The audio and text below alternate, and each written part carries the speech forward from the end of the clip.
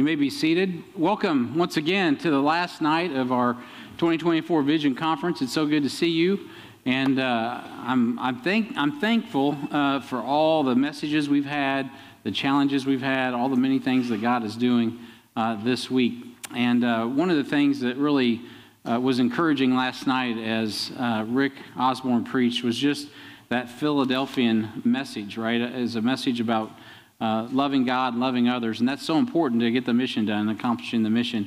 And, year after year, we have these conferences. I don't even know how many years now. I think we probably had 20-plus vision conferences now here at HBF, at least 20. We may be on our 21st, I'm not quite sure. And so we've had these for a long time. I can remember just preaching my guts out about how important it is to cross rivers without bridges, and really having no concept of how in the world our little church was going to have an impact in the world.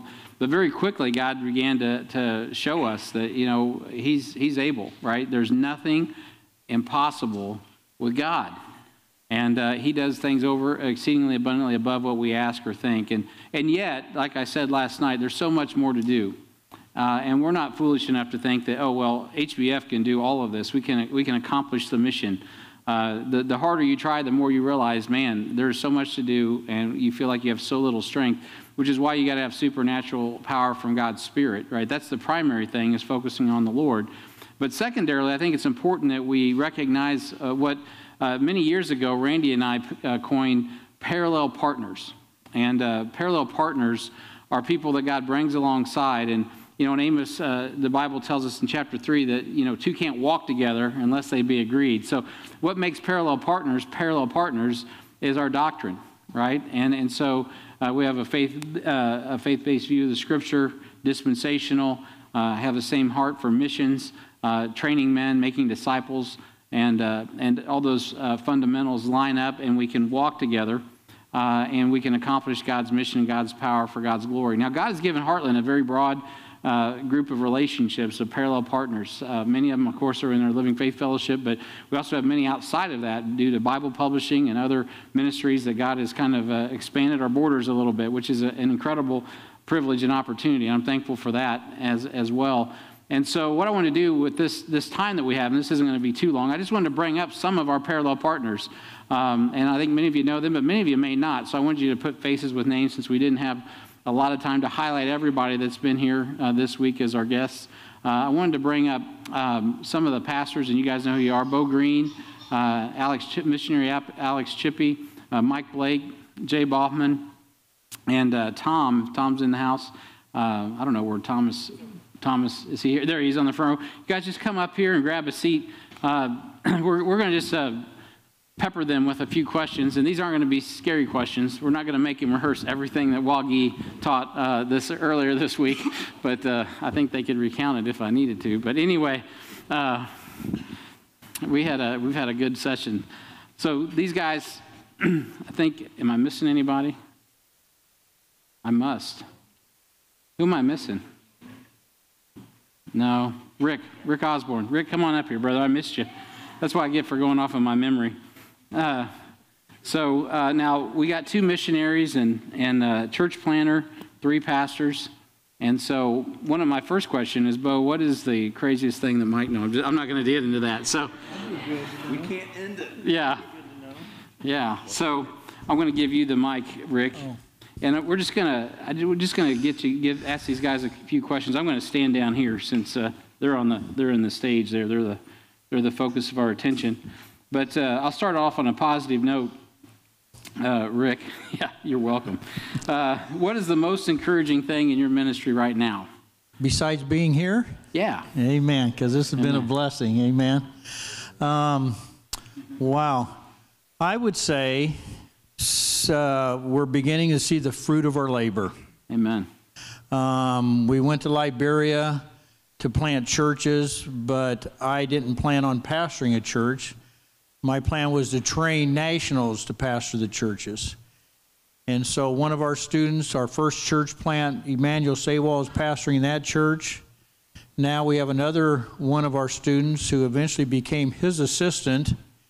And now we're getting ready to plant another church with him. Another one of our students is actually one of our teachers now.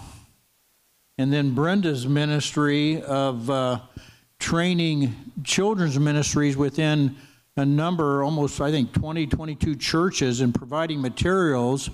She's trained a Liberian lady who's well educated, and she's pretty much taking over her ministry in doing the workshops and the training. And so that is just such an encouragement. Amen. To see the fruit of our labor, and exactly what we went there to do is actually happening, and we praise God for that. Amen. Amen. You're supposed to drop the mic after that. In addition to working for Mike, what is the most encouraging thing? Wow, that was incredible. It is incredible. God's incredible. Yes, amen. Amen. I'd say I'm going to take a different, we could find lots of encouragements, but you know that passage where it says all the distressed, discontented men, when David was on the run from Saul, they came to David and they winded up becoming his mighty men of valor. I've always looked at our little church as just kind of a bunch of misfits, and yet we got some mighty men of valor. And well, our youth group, I've been seeing God do some crazy, amazing things with the youth lately, and he's using the people I never would have guessed he'd use. He's not using the popular athletic kids. He's not using the influencers, the ones we always want to try. He's using the misfits, and I love it. That's how God works. And so I could share stories of just how he's been encouraging me lately with that, but it's the people I'd never guess. And so it's like God keeps giving me a gracious spanking, reminding me of that's how he works. Don't count them out. That's awesome. We just had our 2-year anniversary as a church, March the 6th, and so that was really cool. A lot of blessings, but what we did was, we don't really focus on numbers, but that's a good day to gather up numbers. And so we did a lot of the stats and figuring out where we've come, how we've grown. And probably my favorite number, and it was so encouraging, is we have 150 people involved in one-on-one discipleship. And Wow. It's not just me preaching. I mean, we stand on the Word of God, we stand on discipleship, but what really is at the core of what we do is everybody's involved in ministry. Just tons of people teaching the Bible through the week to each other, which was just a great blessing. That's incredible. Myself, God has brought somebody to work with. I can just say I have Barnabas. Ah. Because you see, sometimes the Judas also are there. Yeah. So it's a blessing if God brings Barnabas in your life. So I'm so thankful God has brought somebody in my life. Amen. Praise the Lord. I would say we got 160 people involved in. I'm just kidding. I was trying. No, we've had just a rough go of it. Had our teeth kicked in quite a bit in the last 3 or 4 years, but here lately, the last probably 3 months, I would testify that we have had just like an abundance of like visitors walking to our door. Amen. Just like people you'd think living in a little town, you'd see these folks, but it just joys my heart to know our county has 15,000 people, a lot of lost folks. And I don't know, as a pastor, I get concerned about who's left and who's not happy. And yet God has just been really encouraging me with just new life and fresh faces, you know. It's good, bro. So we're planting a church in Portland, and the thing that's most encouraging to me right now is when you surrender to do something like that, you say, I'll go. You don't know what's on the other side. Mm-hmm. And the last trip that we took, we had 2 contacts that we know in Portland that took time off of work to come and evangelize with us, which to me is just super meaningful, that it's not just me and our team and the people we're going to send, but we've got to get the locals involved there, and they're already trying to meet their people, if you will. And one of those folks actually invited somebody that came to our Easter service, and they have a connection with that person already. So it's just cool to see that stuff work out. You have no idea how it's going to work out, and God's already ahead of you. Amen. All right, man, that's good, guys. Thank you so much. Next thing I was going to run across here is there any books that you're reading? And I did throw it. If it's the Bible, that's great. I'm not going to penalize for that. But any other books maybe that you're reading, or anything that you'd recommend we read that's encouraging right now for you? guess we start with me because I got the Sorry, mic. you got the mic, man. I've been reading a lot of church planting books lately, and the most impressive book to me lately is called Church Planting Thresholds.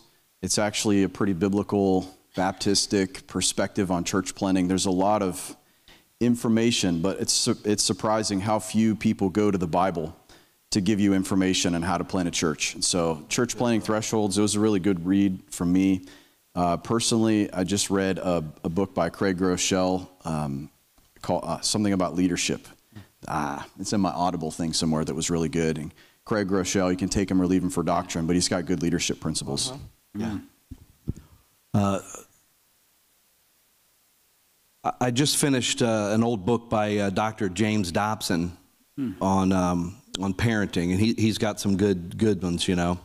And so Parenting Isn't for Cowards is the one that was called, and I'm getting ready to do something on that. But probably my favorite book here recently that I finished up that is not a Christian man. It's actually a restaurant dude and an entrepreneur and a world-renowned chef, that Will Guidero.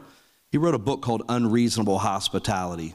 It honestly, God had used it in my life so much. I've bought the book and have taken it to men in our community that run like little restaurants and stuff. I said, hey, dude, you got to read this. Wow. And I would think the guy was a believer. That's how powerful this book was. So Unreasonable Hospitality. Cool. As a church planter, I am in the book of Acts. Amen. Because that's where you can see how the church started and where advancing the kingdom is concerned. You can see all those things in the book of Acts. So it's the book I'm reading right now. Amen. He said you should have dropped the mic. Yeah. Please don't. But he didn't dig you. Hand it to me if you got to do that. I'm not a big book reader outside the Bible. It's just me. But the latest book I read that was the greatest was called The Meaning of Marriage by Tim Keller. I was recommended to me by Brian Clark, and when I read it, it was just, I felt like I was highlighting almost every page, all the stuff. Very raw and honest. Marriage is hard work. Anybody who paints it any differently is lying to you. And he really goes through all that, and he talks about the covenant of marriage, and it was just good. It was very insightful. Just finished a book called Church Plantology. Have you read that one? Some good wisdom in there. So, you guys want to switch seats?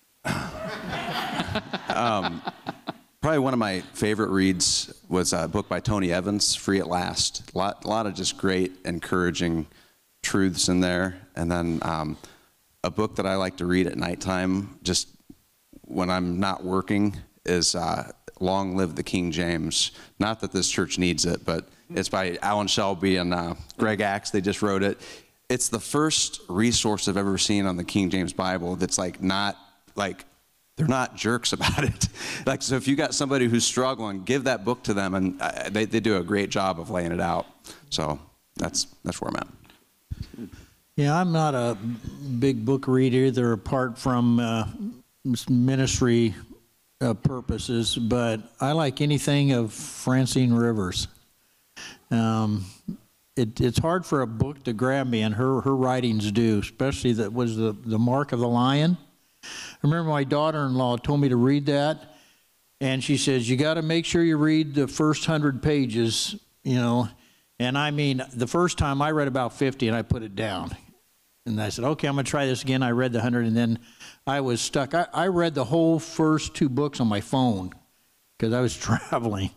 And then the third book, so I really like that. You know, Oswald Chambers, Utmost for His Highest. Mm-hmm. Okay, so I do that in my daily devotions every day. And right now, I'm reading his life story, which is just really tremendous, and I'm enjoying that when I get a chance to read it. Good. That's good, guys. I'm over here writing down all your book references, and I've read the Long Live the King James. That is a good book, and I've been encouraged to read Tim Keller's as well. So that's twice, 2 witnesses. So I got to get in on that. All right, next question then is, what heavy metal Christian music do you like, Rick? I'm kidding. No. Is there any? Everything we've sang this week, just top of my list, I tell you. So, is there any song or any particular thing right now? When I'm singing in public, or if I'm singing in the shower? In the shower, doesn't matter to us. In the shower, it's "To God Be the Glory," my tribute. I mean, I could really bellow that out. Awesome. In public, boy, I tell you, "Amazing Grace," "How Great Thou Art," "Great Is Thy Faithfulness." I guess something that really moves me, "Were It Not for Grace," you know, the song "Were It Not for Grace." Oh yeah. Man, you know, because I think that's all our testimonies. We know where we would be were it not for grace, but man, I just pretty much any hymn, you know, there's something there about those, and I think as we get older, the songs move us even a little bit more too, don't they? They do. I'm not a huge Brandon Lake guy, but man, there's a song called "Count 'Em" that just every time it comes on, it fires me up. And I told Blake, I said, "You got to learn this so we can do it Sunday at church." Count 'em. That's good. There's a song that I just put on my iPod that I heard on the radio, and it's called "Walk with Jesus" by Consumed by Fire, I think's the name. I don't even know the group. I just like the song, but the essence of it is there's a lot of people living for a lot of things. I'm just going to live for Jesus, and I just like it. I'm like, it's simple. It's what life's all about. Amen. Mine is Jesus Paid It All. Oh, that's good. That's my favorite. Amen. Yeah. I would say I like. I've been liking. David Crowder just put out one called "Grave Robber," and it's a fun song. Yeah. So. I play in the worship band every now and then, and you go through seasons in the band where you play a song a lot. It's a good. By the way, you should play an instrument or get into it because they get stuck in your head, and then you're just singing them all day long. But one that I've been singing lately on our deputation as we've sold our home and embarked on a tumultuous journey is called "Trust in God." Oh, I think it's elevation worship. I trust in God, my Savior, the one who will never fail. Oh, yeah. And he goes on to say, "I sought the Lord and he heard and he answered." Yeah. And it's just been really meaningful to me that God is hearing my prayers. And the song of my heart, it kind of changes based on the season that I'm in, but that one means a lot to me right now. Amen. Well, brother, you got the mic. So here's the last one across the board. And thanks for that, guys. I was up in, I'll just share this real quick. I'm not supposed to get into this, but I was in Boston last year.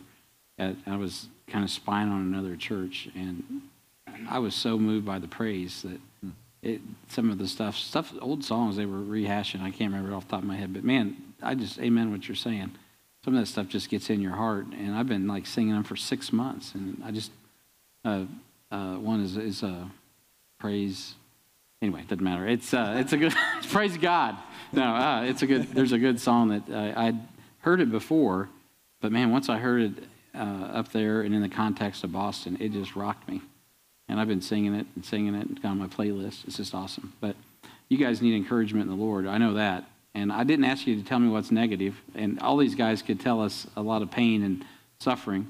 But let us do this. And folks, as we're listening to these, really, I've taken some notes as they've been talking. But let's make sure we really listen up now, because I'm going to ask you, what can we and how can we pray for you? What would you have us pray for you? Right? I mean, whatever. It doesn't have to be super spiritual for ministry. It could be personal. It could be ministerial. It could be, man, I need $1,000 to get home. I don't know. Whatever. How could? Yeah, we'll start with that. Okay.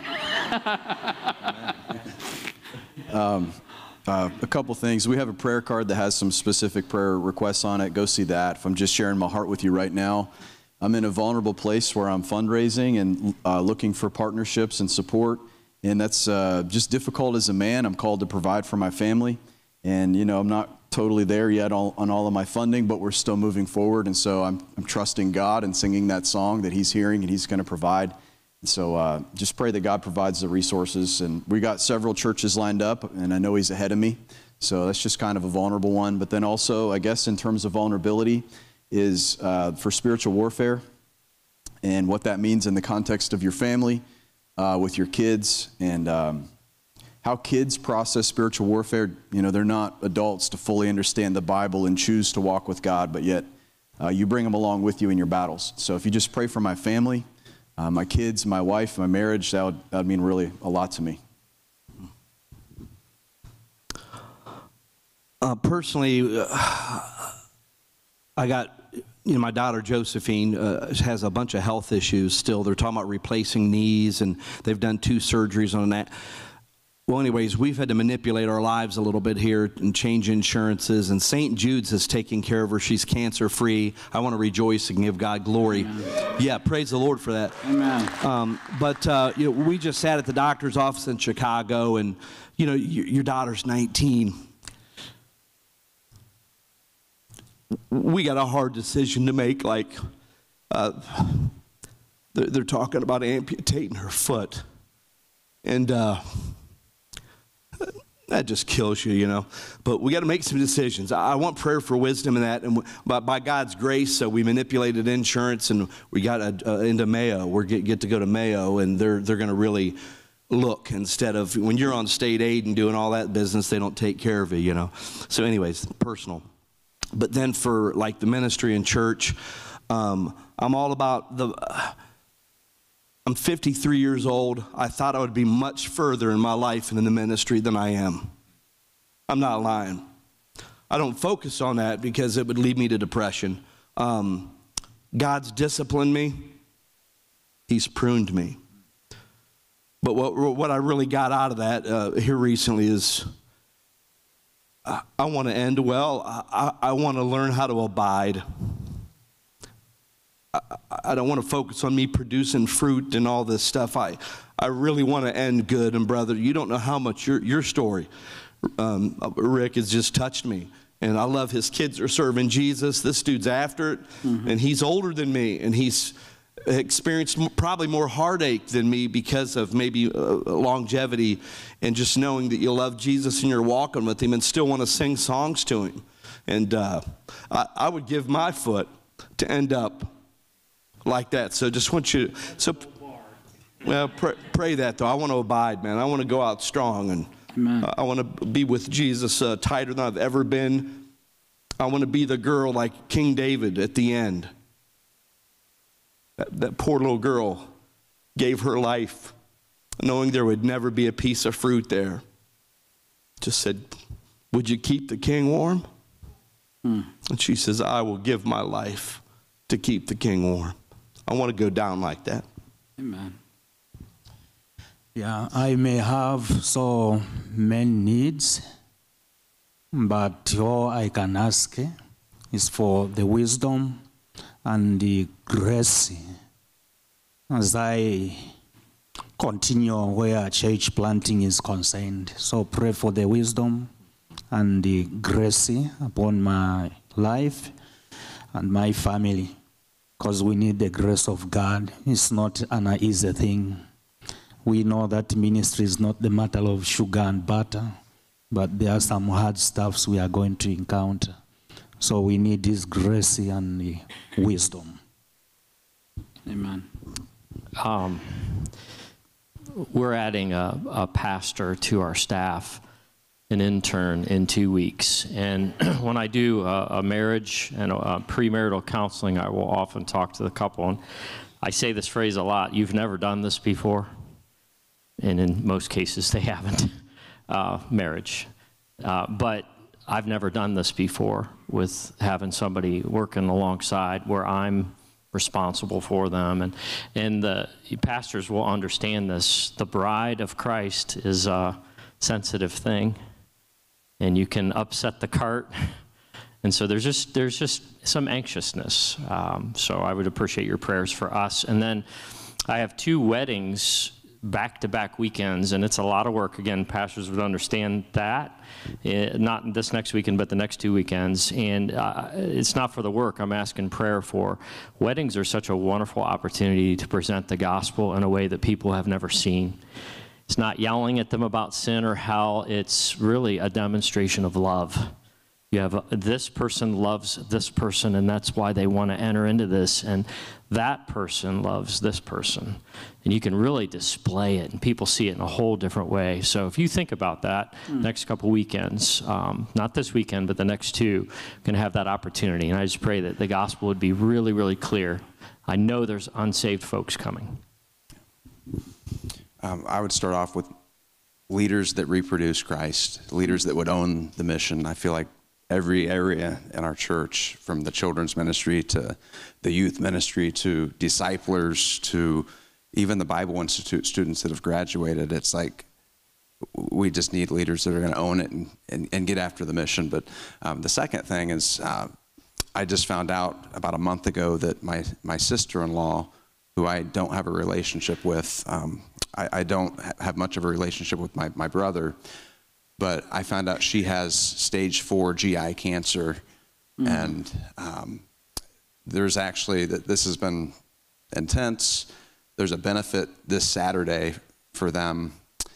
And I asked Josie, Mike's daughter, I said, man, I'm not reaching out to this family like I should. I'm not close. They're not returning phone calls, and it's weird. I can sense some spiritual warfare.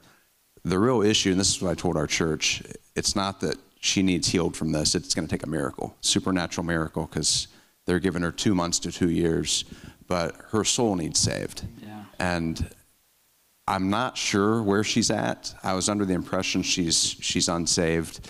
I've heard some different things recently, but I'm just asking that you guys would pray for Angela.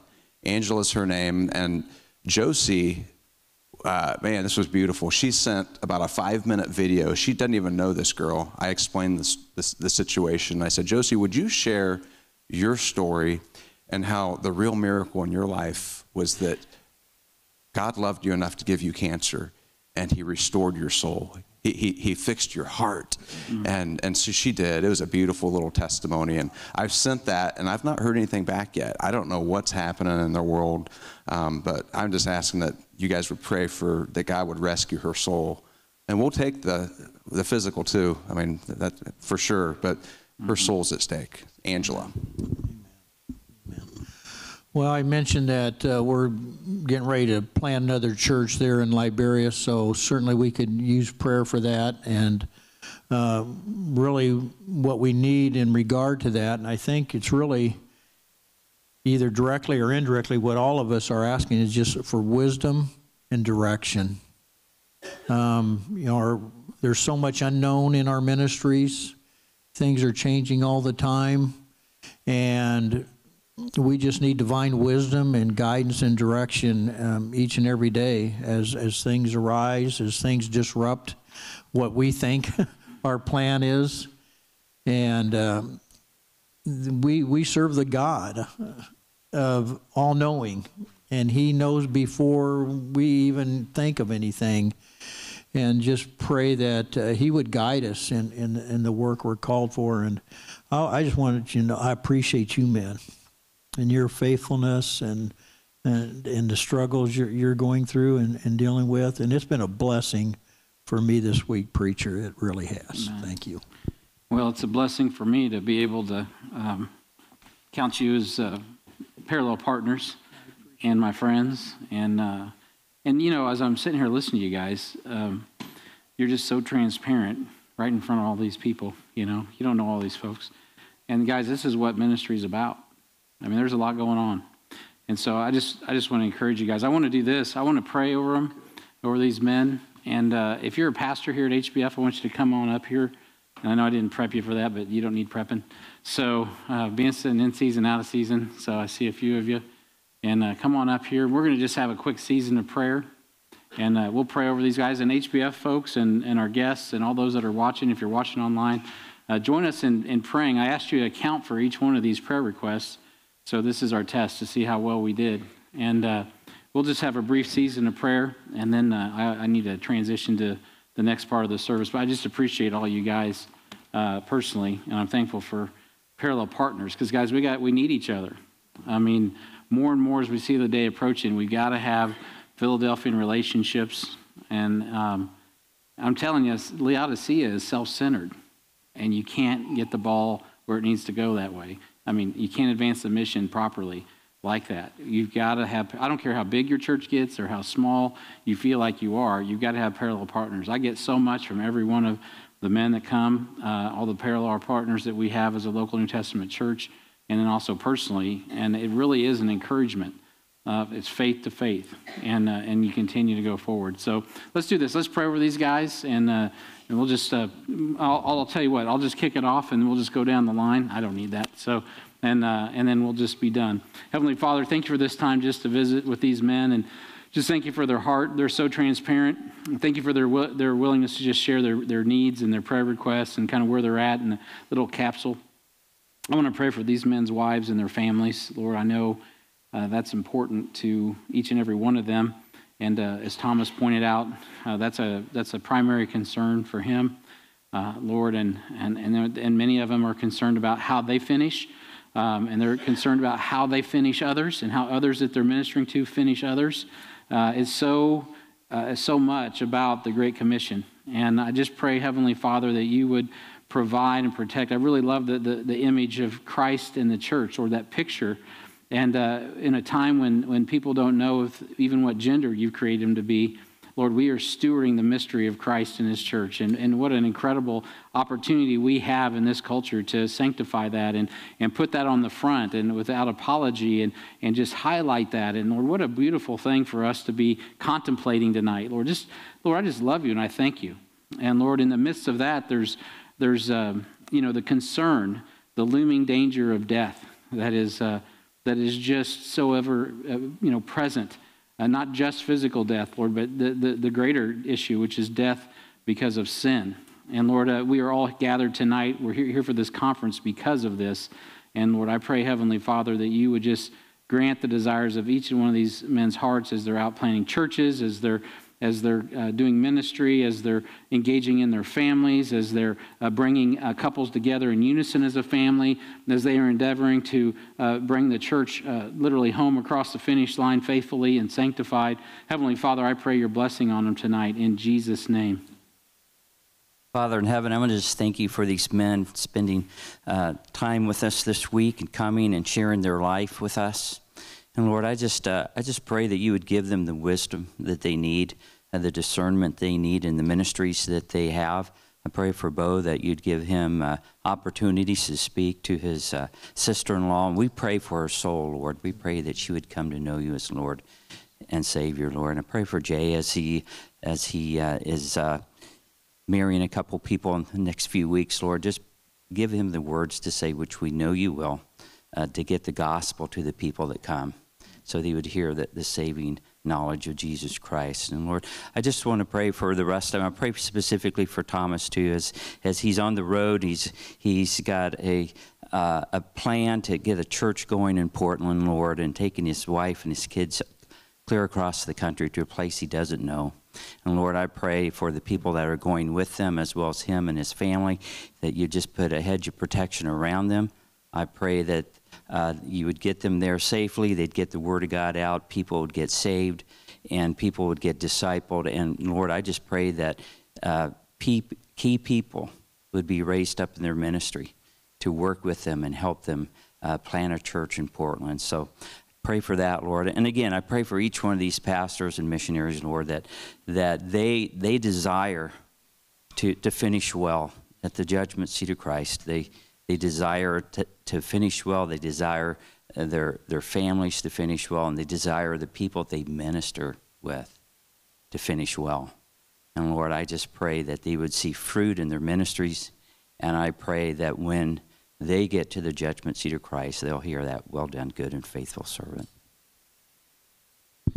Now, Father, we can continue in prayer. It's such an honor to be standing here with these men, Lord. It reminds me of the fact that David had a band of mighty men. And these men, these pastors, these missionaries represent a band of mighty men who are trying to lead a flock in different locations around this country and around this world to accomplish a great thing, which is to declare the love of God through Jesus Christ for the world. I pray, Father, that you would protect each one of them, that you would give them their desire, the desires of their hearts, as they gave us prayer needs just a short time ago, Lord. And Lord, you heard those. You knew what they were before they said them. I pray, Father, that you would honor their prayers, their requests, and Lord, and that you would meet those needs. And Lord, that you would just continue to guide and direct them. Help them to be the leaders that they are in their churches and in their ministries. Help them to be able to encourage other men, other women to step forward, to sacrifice their secular life, that they might have a spiritual life with you. I pray, Father, you give them the strength to accomplish these great things, and that you would continue to protect them and their families and their church. We love you, and we thank you in Jesus' name. Heavenly Father, Lord, our gracious Creator and our King, Lord, we praise you for how you have shown yourself in these men, and you've fed us through them this week, Lord. We thank you for that. And Father, we know that the day is coming soon when your judgment, your wrath is poured out. Or that's clear all throughout Scripture, but until that day, grace. And I pray that you would carry these men with your grace, that they can extend it, that they can extend your love, that it would pour out from your word into their hearts, and then out of their mouths and out of their hands and feet, Lord, that they would show forth the body of Christ. Lord, I pray that they truly would abide with you. Lord, that you would pull them close, and the body that you are building through and around them, Lord, that you would strengthen them, that they would be shepherds who are feeding the flock, Lord. I pray that you would keep them far from wickedness and sin, Lord, that you would put that at bay, that you would accomplish great things through them. Lord, that they would be fueled by faith. They would be fueled by love. Lord, I pray for their families, Lord, that it is a sacrifice to be in the ministry. And these men who have extended their lives but for your grace. And Lord, we do pray for their families because we know it's on their hearts, whether it be their immediate family or extended family, Lord. We know that's a sacrifice in the ministry because Satan is at the attack. Lord, we thank you for these men, and we do thank you for, as was shared last night, the love of God that's poured out. And Lord, I pray that you would let it be overflowing in their lives, that others would see it and they would feel your love.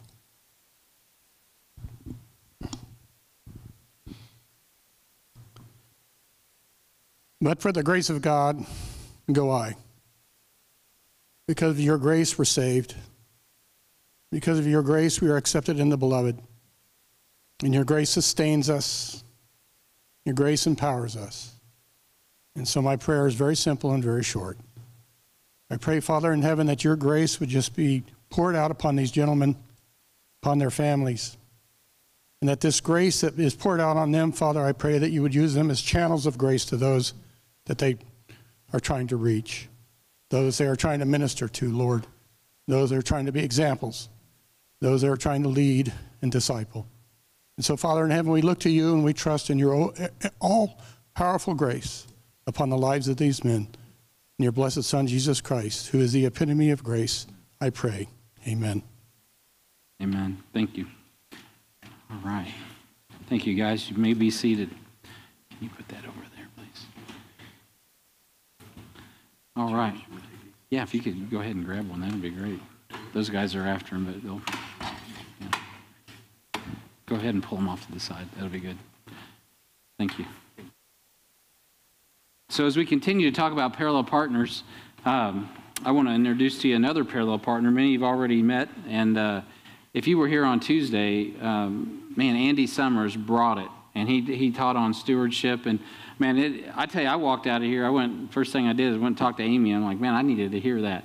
And so Andy's been a great blessing to our church this week. But before that, I met Andy through the Wounded Spirits Ministry. Talk about another parallel partner, that's Doug Carriger. Many of you know Doug Carriger. And we partner with him for the Wounded Spirits PTSD ministry, which is primarily focused on those that have had trauma through military or other type of traumas, such as EMS workers and law enforcement, things like that. And Doug has done a tremendous job. On the road to, you'll remember many years ago when Doug was here, his journey kind of changed as he was introduced to Stephanie Wesco, and it took a whole nother direction, and Wounded Spirits really expanded. And part of that expansion was bringing on Andy Sommers, who oversees the finance and leadership. And so I'd like to invite Andy up tonight just to share some of the ministry, and so give him some love as he comes tonight to speak to us. Thanks, Barry.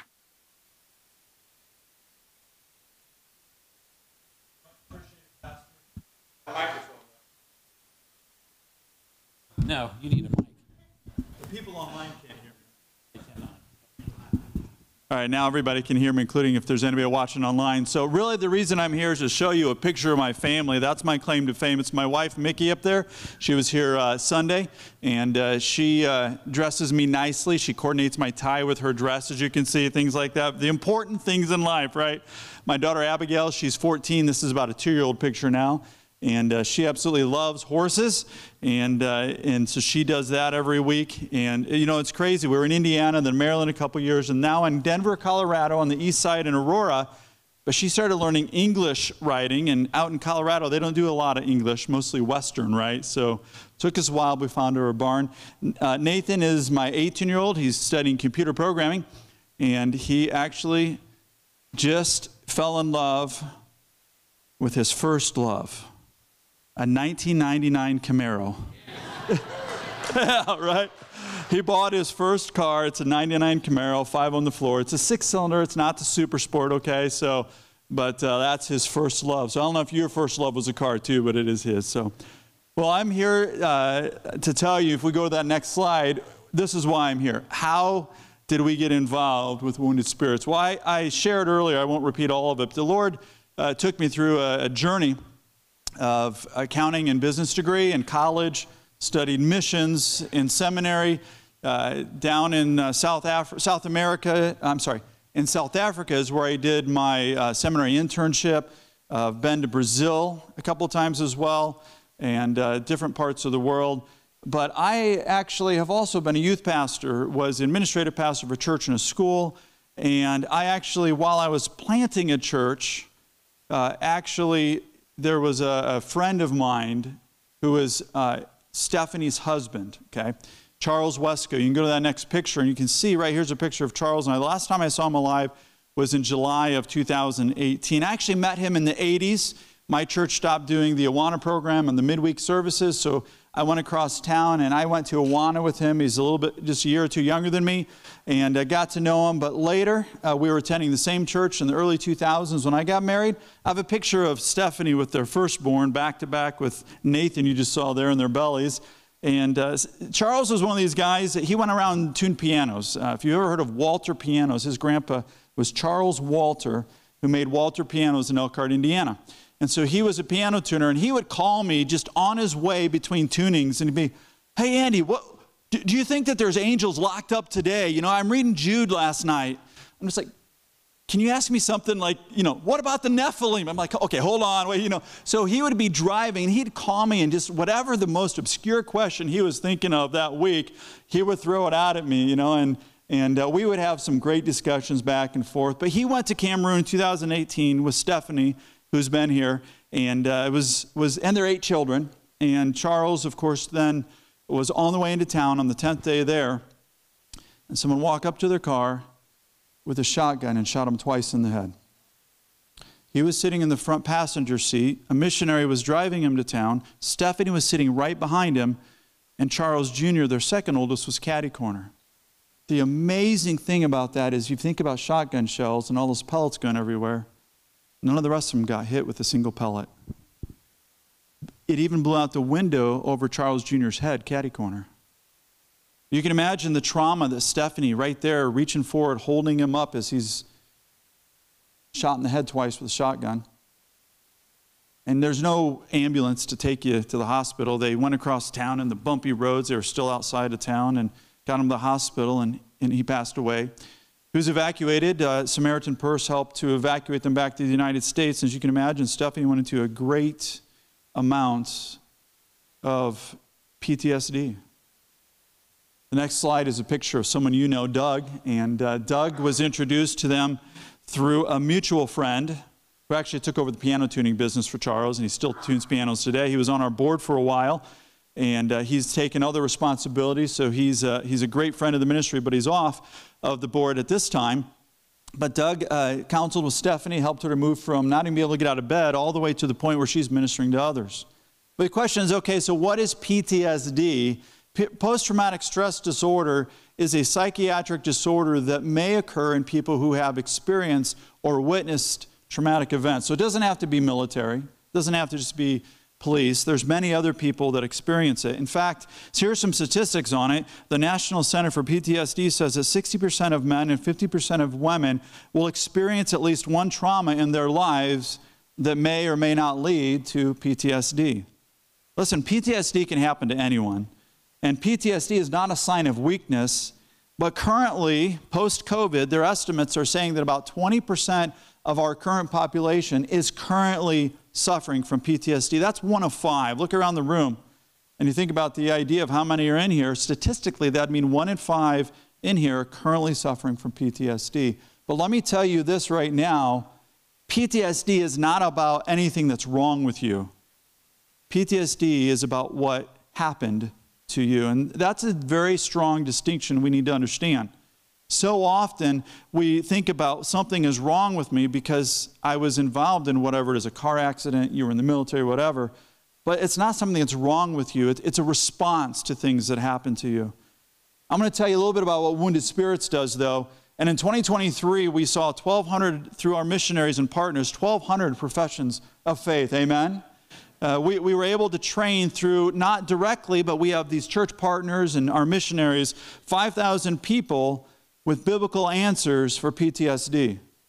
We were also able to place 20,000 Bibles in the hands of our military heroes, specifically on bases, and establish a daily connection with thousands through our daily podcast and radio broadcast. On the next slide, you can see it's Help for Wounded Spirits. You can look for that on the podcast. And if you look at the corner here, a screenshot from yesterday, we've had over 123,000 downloads. There's over 1,000 episodes you can listen to on all kinds of topics going back many years. And that also, there's radio stations that have picked that up and actually are using these and broadcasting them over the radio waves in different parts of the country and actually in different parts of the world. This last year, Doug's material was actually translated for those in Ukraine, and there are many churches in Ukraine. Doug's had phone calls with people over there, pastors. I believe, if I'm correct, a chaplain or the head chaplain in the Ukrainian military there. He also took a trip to Australia and saw many people saved there. There's a number of churches there that are now using his material as well. He's been invited to go back this year to Australia. And so he's asked a couple of churches help. Those plane tickets aren't, like from here to Denver, you can get them pretty cheap, right? Here to Australia, it doesn't happen that way. But our missionaries worked on 4 continents and 6 countries in 2023.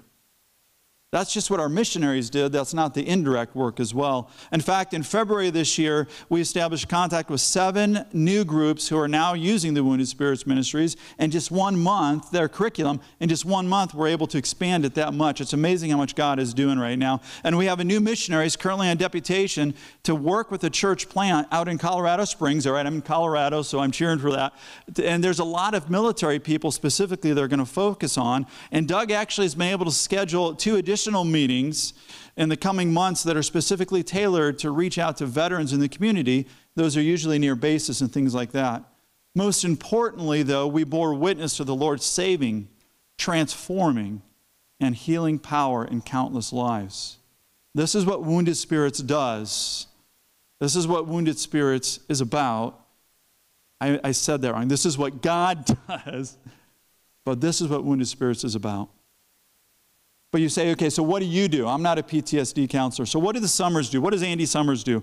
Well, there's a list here. I can tell you a little bit. I complete the business functions of the ministry, and I can tell you any pastor, anybody that's leading a ministry who's got a good business guy, and I'm not saying I'm a great business guy, I know how to do it, and I do my best at it, but you got somebody managing that part of it, it takes a big load off you, just like it does for your pastor. So I have a lot of experience between church planting, other mission agencies, and other roles I've had. I process the funds when they're received.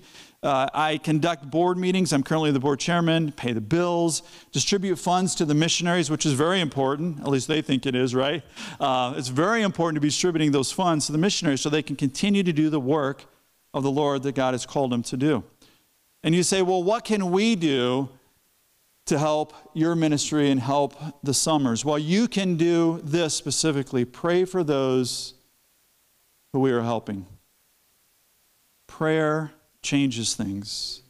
Pray for the missionaries that are actually out there meeting with people. Pray for these groups of people, like you have a group here that can meet with people and counsel people. Listen to those that are hurting around you and love them in Christ.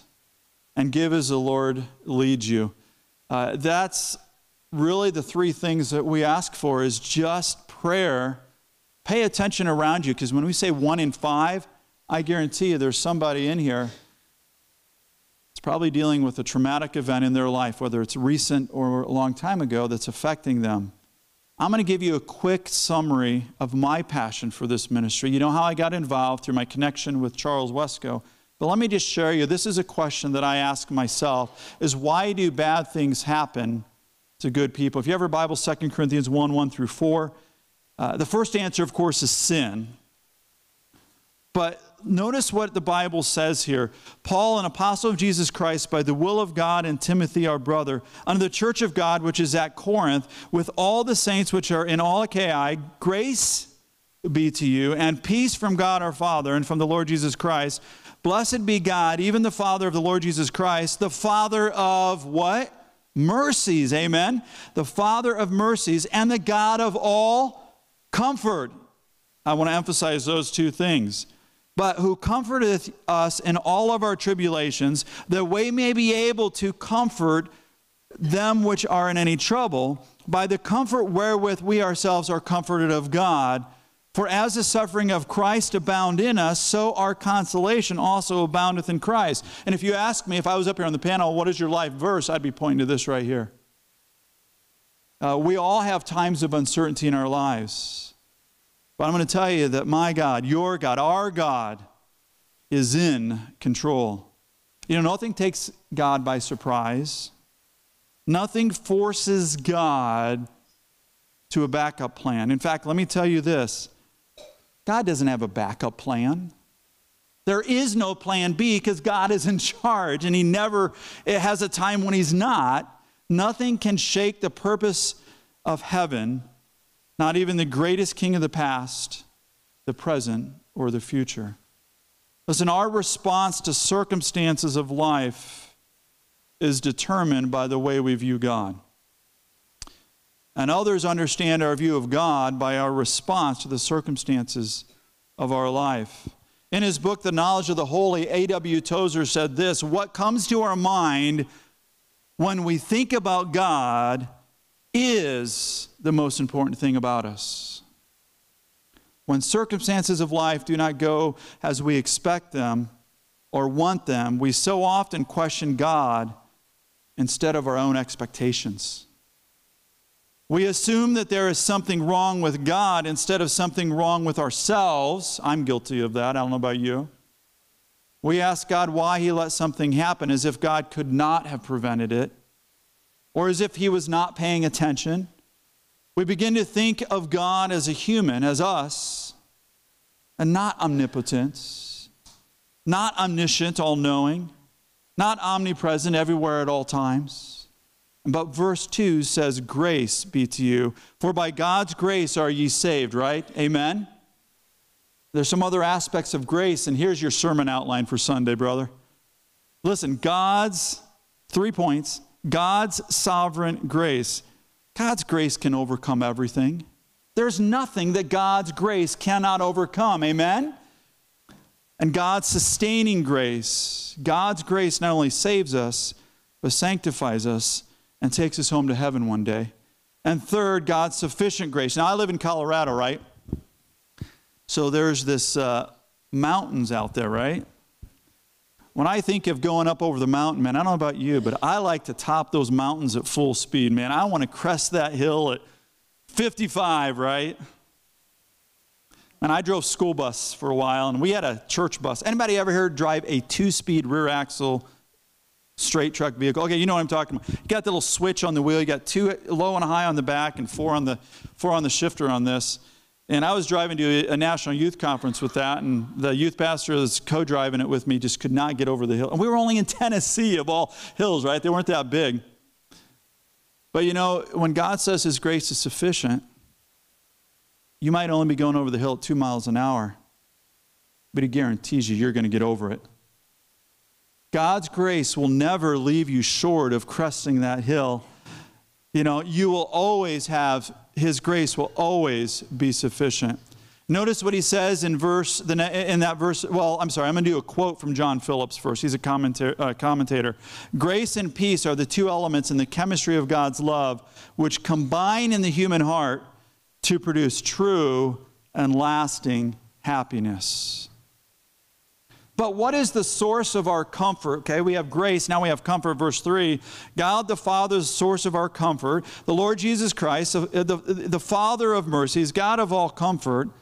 But then we get to the real point as I wrap it up here of why I'm so passionate about this is the purpose of our comfort. Why? Notice what it says in verse 4, that we may be capable of, here's a purpose for you, right? Why does God allow it at all to happen? Why? So that we'll run to him. So that we might turn to him. That we might in turn be able to comfort others, as the verse says. What is the purpose of our comfort that God gives us? To comfort and to encourage, to strengthen them which are in any trouble, that are oppressed, that are distressed, that are in any way having a problem in their own lives. Romans 5 says, and hope maketh not ashamed, because the love of God is shed abroad. How? In our hearts, by the Holy Ghost, which is given unto us. How is the love of God spread abroad? Through us. It is spread abroad in our hearts. Listen, do you need God's comfort? I know there's many times I do, most of the time. Are you keeping the comfort to yourself that God gives you? Or are you willing to be a conduit of God's comfort to others? That's what this verse says. You can be a conduit to others. 2 Corinthians 2:4 says, who comforteth us in all our tribulations. Why? No, look at that again, that we may be able to comfort them which are in any trouble. Maybe the purpose of what you're going through, the difficulty that you've been through in your life, is because God wants you to be able to comfort someone else going through the same thing. Listen, your pastor hasn't been through everything you've been through and can only have an overflow from his experiences. This church needs every one of you because every one of us has different experiences that then we can reach others. Each and every one of us is called to this. This isn't a call to the pastors. The purpose of Wounded Spirits Ministries is to reach those suffering from PTSD with the love of God, with the gospel message and the comfort that only God can provide, and to comfort others with the comfort that they have themselves received. Are you willing to be that conduit? You know, we ask why so often, don't we?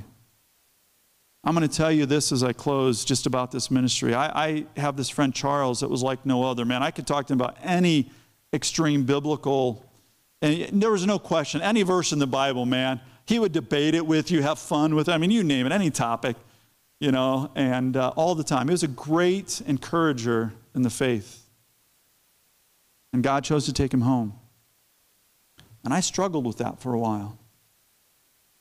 But then I started to get some reports. There was a missionary that went and did language school, went to Central America, learned Spanish, was living out in a remote area in Central America, and he'd been there for several years trying to lead the locals to Christ. After Charles died, Civil war was breaking out in Cameroon. And literally hundreds of Cameroonian refugees fled to Central America and began to walk toward the United States. Here was a missionary who went to remote villages, Central America, and all of a sudden, God is sending him English-speaking Cameroons.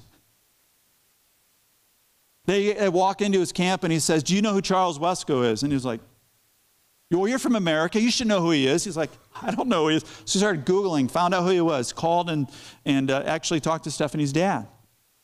Next thing you know, he's leading by the dozen at a time to the Lord Cameroonian, English-speaking Cameroonians who are now in Central America, and you never know how God's going to work. Last I heard, there was close to 100 Cameroonians that he led to the Lord in Central America, where he took language school to try to lead people to the Lord in Spanish, and he's leading to the Lord there. Many people have committed their life to missions because of that. Sometimes we find purpose in it, and sometimes we don't. But let me tell you, this verse and this ministry is about exactly this. Whatever you've been through, there's other people that you can be the conduit of God's love and God's comfort and pass it on to them.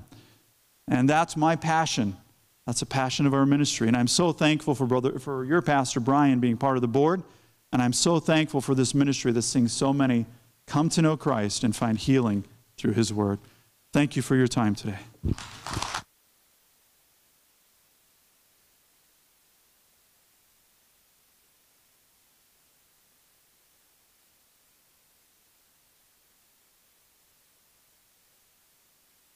We were able to have Brother Andy out this week, and it's been good to get to know him and hear from him.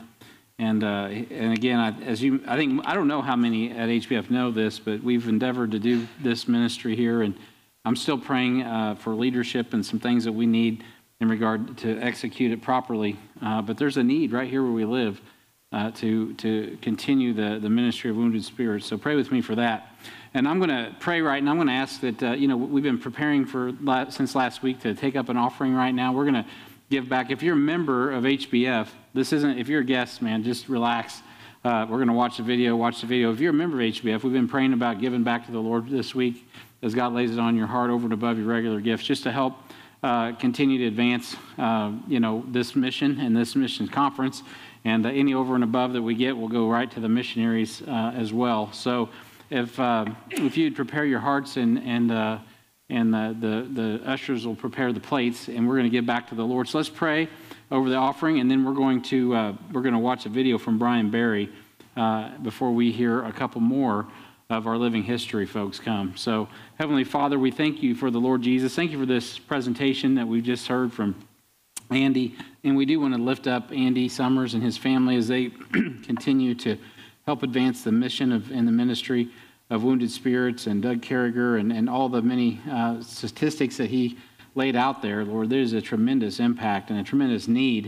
And it's a great opportunity to meet people with the gospel as they're suffering from trauma, and their brains are literally rewiring themselves to handle some of the situations they face. Lord, the gospel is an amazing medicine. It is the only thing, Lord, that really matters in this life is knowing Jesus Christ and his power of the resurrection, being saved and born again. And we thank you for the opportunity to be a part of that. We're thankful for all the ministries and missionaries that we've heard from this week. And Lord, just the hearts that we've been exposed to for your mission, Lord. And we understand that with you, there's nothing impossible.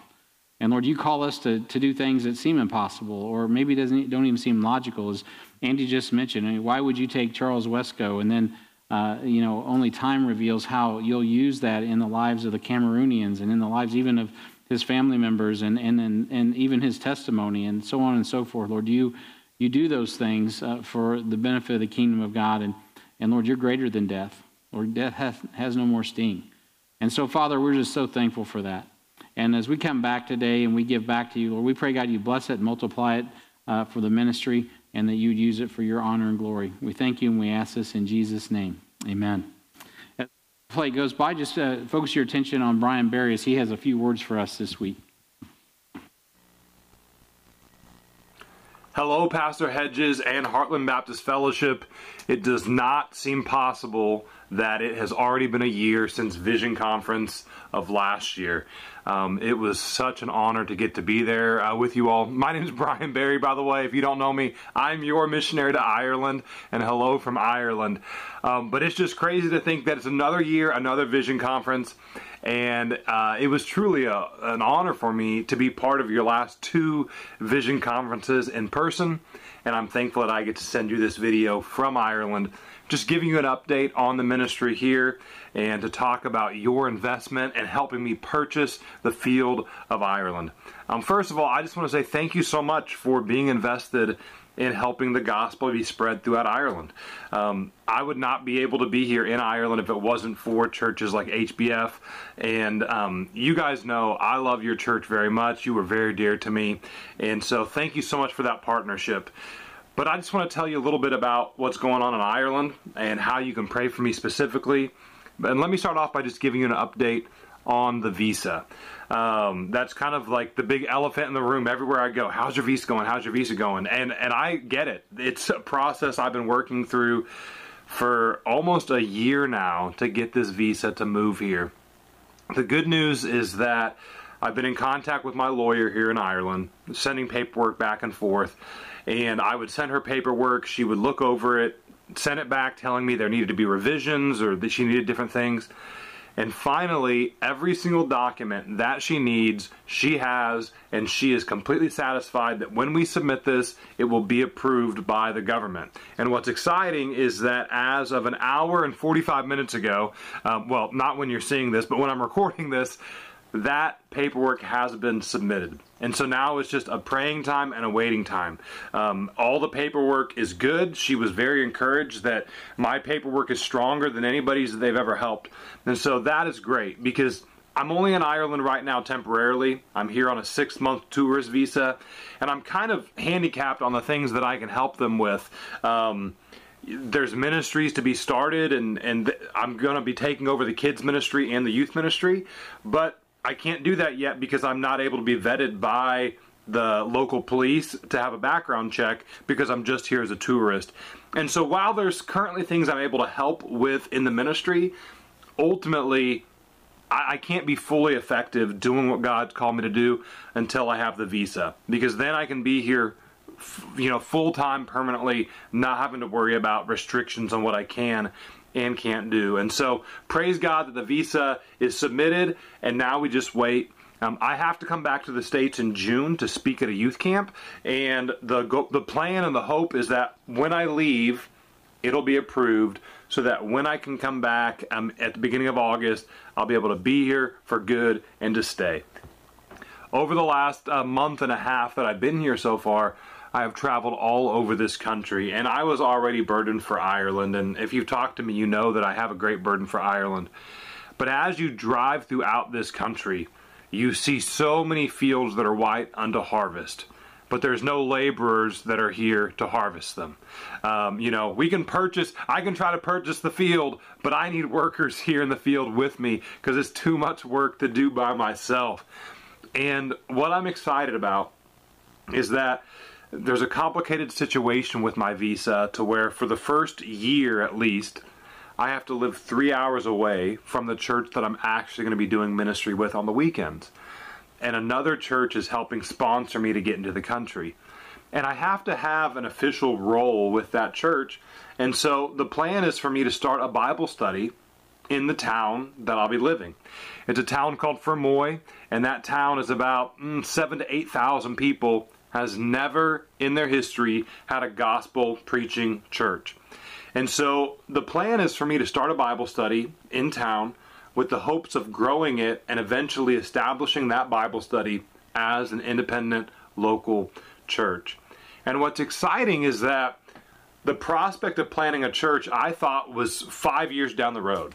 Part of the reason that I'm partnering with the Boyne Valley Baptist Church that you've heard so much about is because it seemed like there was no way for me to be involved in helping plant a church other than work with somebody for 5 years and then go out on my own and start a church. But through this other church that's helping sponsoring me, I will be able to start a Bible study, be involved in being on the ground floor of starting a church in a town where there's been no gospel influence ever. And I am so excited about that. It's just so exciting because everything I'm doing with Moyne Valley Baptist Church is still happening. All the guitar lessons, all the youth discipleship, all the children's ministry, all of those things. But in addition to that, I get to be involved in helping with this new Bible study and eventually with this new church plant. And so there's just ministry after ministry after ministry. But as I drive between Fermoy to Drogheda, where the Moyne Valley Baptist Church is at, your heart just breaks because you go through town after town after town with no gospel presence. And so I'm thankful for the investment of HBF financially in my ministry and prayerfully in my ministry. But I'm so excited once I'm able to be here permanently full time that I can give you guys a call and say, hey, I need help. I need people to come over to help with a vacation Bible school. I need you to come over to help with a conference or with children's ministry or with discipleship, all these different things. Because there is so much ministry to do in Ireland. And I'm excited about it. But when I stop and think about it, it kind of is overwhelming at times. But I'm thankful, number one, to know that I'm not alone, because I have churches like yours. But also I'm not alone because it's God who's called me to do this. It's God who will provide the increase, and I'm just going to be accountable for my faithfulness. And so things are going well here in Ireland. Life, and I've learned government paperwork is much slower here in Ireland. But I'm just so excited I get to be a part of this, and that we get to be a part of this together.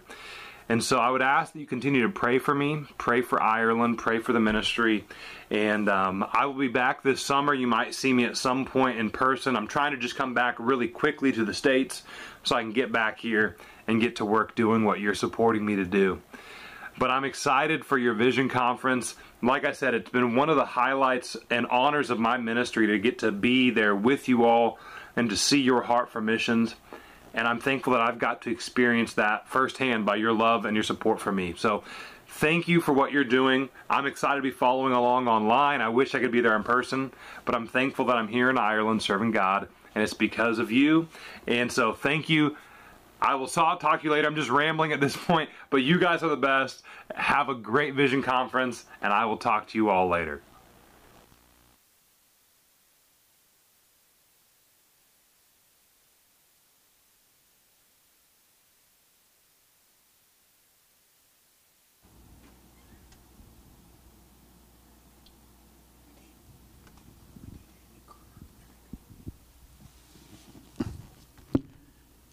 Amy Beatrice Carmichael was born December 16, 1867.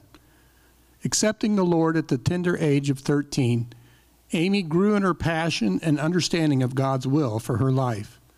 Attending a Keswick convention in 1887 at the age of 20, she heard Hudson Taylor, a missionary to China, speak of the mission field and the need for laborers in the field. It was while attending the convention that Amy felt a strong call from her Lord to become a laborer in the mission field. Amy Carmichael spent a brief time in Japan as a missionary, but she would ultimately be led by God to settle and minister in southern India. Arriving in southern India in November of 1895, she labored for her Lord for the rest of her life to never return to her ancestral home in Ireland. Even though she would often place herself in peril due to the anger of the local Hindus who would shout threats against her, Amy devoted her life to ministering to rescued temple children who were given to a temple as a religious offering by their parents to serve the temple deity. The way of love is never an easy way.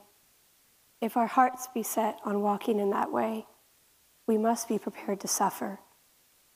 It was the way the Master went. Should not the servant tread it still? It is possible that we may find ourselves enclosed in circumstances which drain natural love, till we be as dry as grass on an Indian hillside under a burning sun. We have toiled for someone dear to us, but never knew it as toil. We have poured out stores of health, never to be recovered, and did not know it, nor would we have cared if we had known it, so dearly did we love. And all our hopes were that the one so cherished would become a minister to others. But it was not so.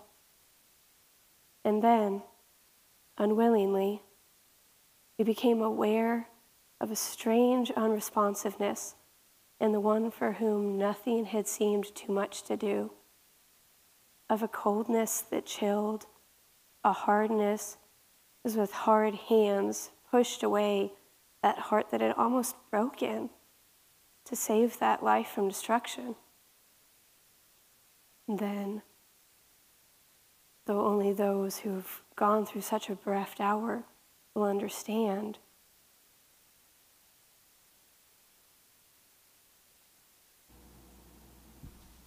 the love, the years, slips from us. Father, forgive them, for they know not what they do. Is that fading from our memory? Love never faileth. Is love failing now? Shall we find ourselves meeting lovelessness with lovelessness? In such an hour, a poem, now many years old, that expressed a desperate prayer burned into words. Deep unto deep, O Lord, crieth in me, gathering strength I come, Lord, unto thee. Jesus of Calvary, smitten for me, ask what thou wilt, but give love to me. Yes, ask what thou wilt, but let not love depart. Nothing ordinary is equal to this new call. Nothing in me suffices for this. O Lord of love and Lord of pain, abound in me in love. Love through me, love of God.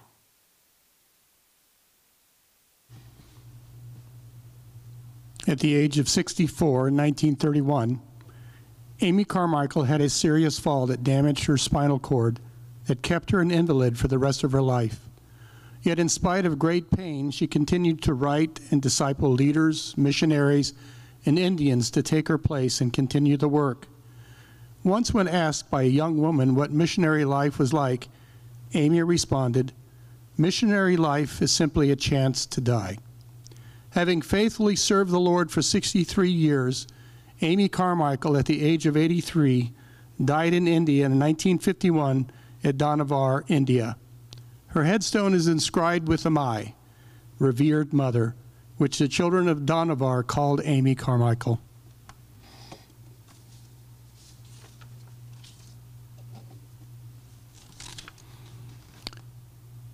William Carey, known as the father of modern missions, was born August 17, 1761, in the county of Northamptonshire, in the hamlet of Bury End, England.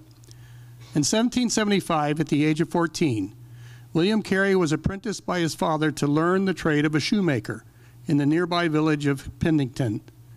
William Carey was blessed with a bright and inquisitive mind, as well as being gifted in languages. Studying on his own by the age of 21, William Carey could speak Dutch, French, and Hebrew, and would later master Greek and Latin. On October 5, 1783, at the age of 21, William Carey was baptized into the Baptist Church and denomination and began preaching immediately, mostly on the theme of missions. William Carey would often preach on the topics of Christian obligation to spread the gospel to all the peoples, the prudent use of available resources for missions, and obtaining accurate information about mission fields to be reached. William Carey was instrumental in the organizing of the English Baptist Missionary Society, and was one of its first missionaries to India, along with a man named Dr. John Thomas. His services in India were remarkable for their range and depth. In addition to soul winning, Carey founded the Serampore College, and with the aid of other linguists, he translated the Bible into 44 languages and dialects for the Indian people.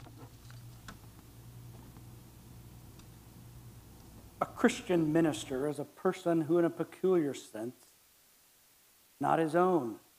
He is the servant of God and therefore ought to be wholly devoted to him. By entering on that sacred office, he solemnly undertakes to be actively engaged as much as possible in the Lord's work, not to choose his own pleasure or employment or pursue the ministry as a something that is to subserve his own ends or interests or as a kind of bywork. He engages to go where God pleases and to do or endure as he sees fit to command or call him to in exercise of his function. He virtually bids farewell to friends, pleasures, and comforts, and stands in readiness to endure the greatest sufferings for the work of his Lord and Master. Carey established the Serampore Mission Press, in which special fonts were cast in order to make available the Bible to 300 million people in their heart language before the American Civil War. William Carey was also instrumental in developing grammars and dictionaries in Bengali, Sanskrit, and other native tongues.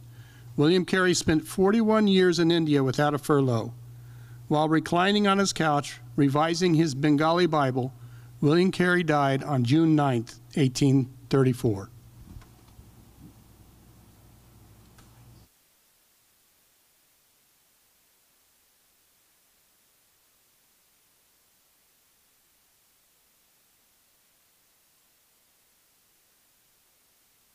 Impressed with those living history characters, and praise the Lord. And as our next speaker comes, he needs no introduction. He is one of our most probably potent and parallel partners. He's my friend, going way back all the way to my first days in the Lord and our work together here in Kansas City at our own missions and our own neighborhoods and so on and so forth. You guys know this story. It's so good to have Doug home with us today. He's going to bring this conference home as he comes to preach. Come and preach to us, Doug. It's good to have you. Give him a good HBF welcome. Love you. Love you, too. Love you, Pastor Brian. Okay. Now, as they say in India, Jai Masiki. Praise the Messiah, Jai Masiki. You know, I just flew in from India last Wednesday night. I came in from India. And I'm so excited I can be back at this conference. And this is really, you know, this is my family. This is my home church. And I'm one of you. Maybe one unique thing I can bring tonight, I'm going to bring something a little bit different than you're used to on a typical, you know, Bible preaching conference. I'm going to bring you testimony. I'm going to bring you some life tonight. But one unique thing I can bring to you tonight is I am one of you. I was here in the beginning of this church, when this church was just a Bible study in someone's house here in Harrisonville, back in the year 2001, back in the year 2002, I came here. And Pastor Brian Hedges and I, we used to work together at the City Union Mission and through our Baptist Temple ministry up in the city, right? And I had a bachelor pad. I used to, you know, own a house, and I was a single guy forever. I was like bachelor to the rapture. And, you know, I used to have a house, and two of the guys that Brian Hedges discipled, guys that came out of the City Union Mission, they were homeless, they went through discipleship, and they got established, and they moved into my house after they were discipled by Pastor Brian, you know. And that was the same time that he was starting this church in Harrisonville. And all through that transition time, that whole time that I was preparing, going through our shepherd school, our HBI training that we have now, I had it in my heart, God, I know you're calling me to overseas ministry, and India was always in my heart. But before I got a chance to go to India, I did one missions trip to Zambia, you know? And one of our brothers here from Zambia this week, we heard a lot of word from our missionaries to Zambia, missionaries to Liberia, missionaries to Sierra Leone. And this church has a real connection to Africa. And I'm so on fire to meet them again, because when I went to Zambia, Africa in the year 2000 to work with Bobby Bonner and all the African pastors there, you know, I suddenly it was my first time out of America. You guys ever been out of America? And your first time out of America, it's like, oh my gosh. Like, I've been living in a little bubble my whole life, thinking America is it, you know? And where it's like, the whole world is out there just waiting for us. And we're so distracted by details of life, aren't we? Our little American lives, right? And Satan has that bubble working. Satan is like a spider weaving a spider's web of all the details of your American life, you know, to get you trapped, you know, where you can never take a missions trip. And I have several fresh ideas for you tonight. And I want to recruit a lot of y'all tonight to get involved in missions, not only abroad, but doing things here in Cass County. And I want to start with this scripture. Now, before I get into some of my pictures, because I have some great pictures to show you of some testimonies, but I want to start with the Word of God, because let's bring the priority where it is. The Word of God should speak first. And it's in John chapter 20, okay? So if you have your Bible, it's not going to be up on the screen. Just open your Bible. It's not going to be on the screen. In John chapter 20, I want to provoke us, first of all, before I get into the missions testimony. Because when you talk about the Great Commission, that's what we're talking about in this Vision Conference. Every year we have this conference in April, and it's about the same thing over and over again.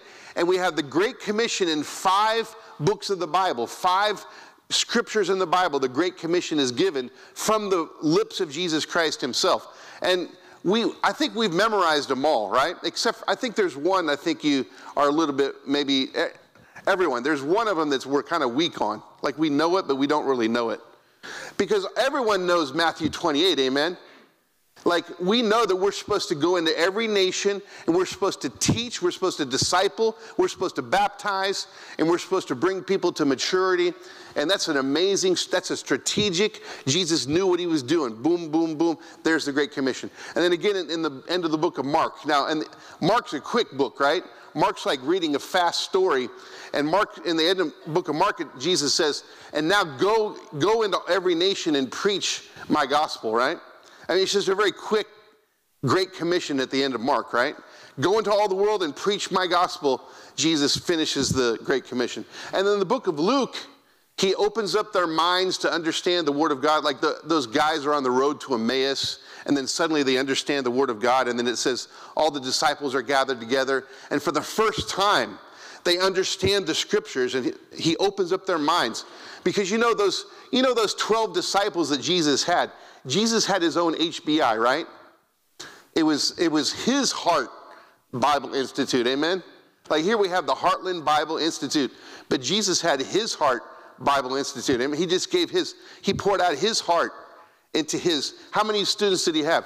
12 students. And of course, there were several other students that would gather along as well. And for 3 years, he taught them line upon line, scripture upon scripture, and he lived with them, and he breathed with them, and they did ministry together. But you know what? After 3 years, they still didn't get it, did they? They were still failing their exams. Huh? The 12 disciples, at the end of 3 years, they're getting ready to graduate, and then Jesus goes to the cross, and they all run away. Peter denies he even knows him. Happy graduation, you know? Right? Like, what a graduation for Jesus. I mean, what kind of a teacher is Jesus Christ? Like, his students all failed. But they didn't fail in the ultimate sense, because they failed, but they came back. Except for Judas. Judas didn't come back, but the rest of them, they came back. Amen?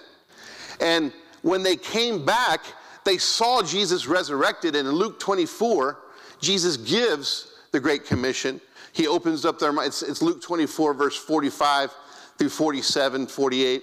He says, he opened up their minds to understand the scriptures. And he says, now forgiveness in my name will be preached in my name to every nation. Repentance and forgiveness will be preached in my name to every nation.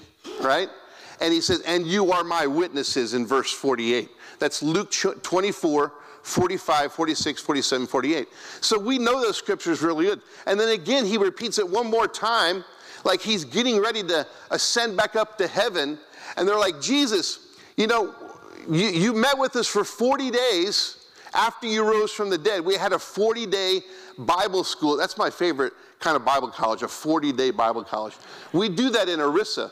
See, Pastor Brian and Jeff Trude and some of you guys came over, and you gave us a 14-day Bible college, and then 2 men came over and continued it. That's how y'all used to do it, is you used to send 2 men to our Bible college in Orissa, a bunch of Orissa village pastors who've been persecuted, and they're learning the Bible from 9 in the morning until 1 in the afternoon. They take a lunch. from 1 to 2. Then 2:30, they're back at class. They want to learn from 2:30 to 6. They want to learn the Bible again, right? And Brian was there, you had to teach all day long. And did your voice do okay that time? It's like you had to have a lot of water. And then they said to you, they said, hey, Pastor, thank you. You're teaching us every single day for like 8-9 hours a day. But we want to take you to a village that's never heard of Jesus 1 hour away from here. And they took you and they said, let's show you how we do it, right? And that's what it's like when you go overseas and you do an overseas mission. You teach and you teach and you pour out, but then you find out you learn more from them than that you're teaching them. You learn more from them, amen? So this is how it happened. Jesus is about to ascend up to heaven. He spent a 40-day Bible college with his disciples as a resurrected Lord, right?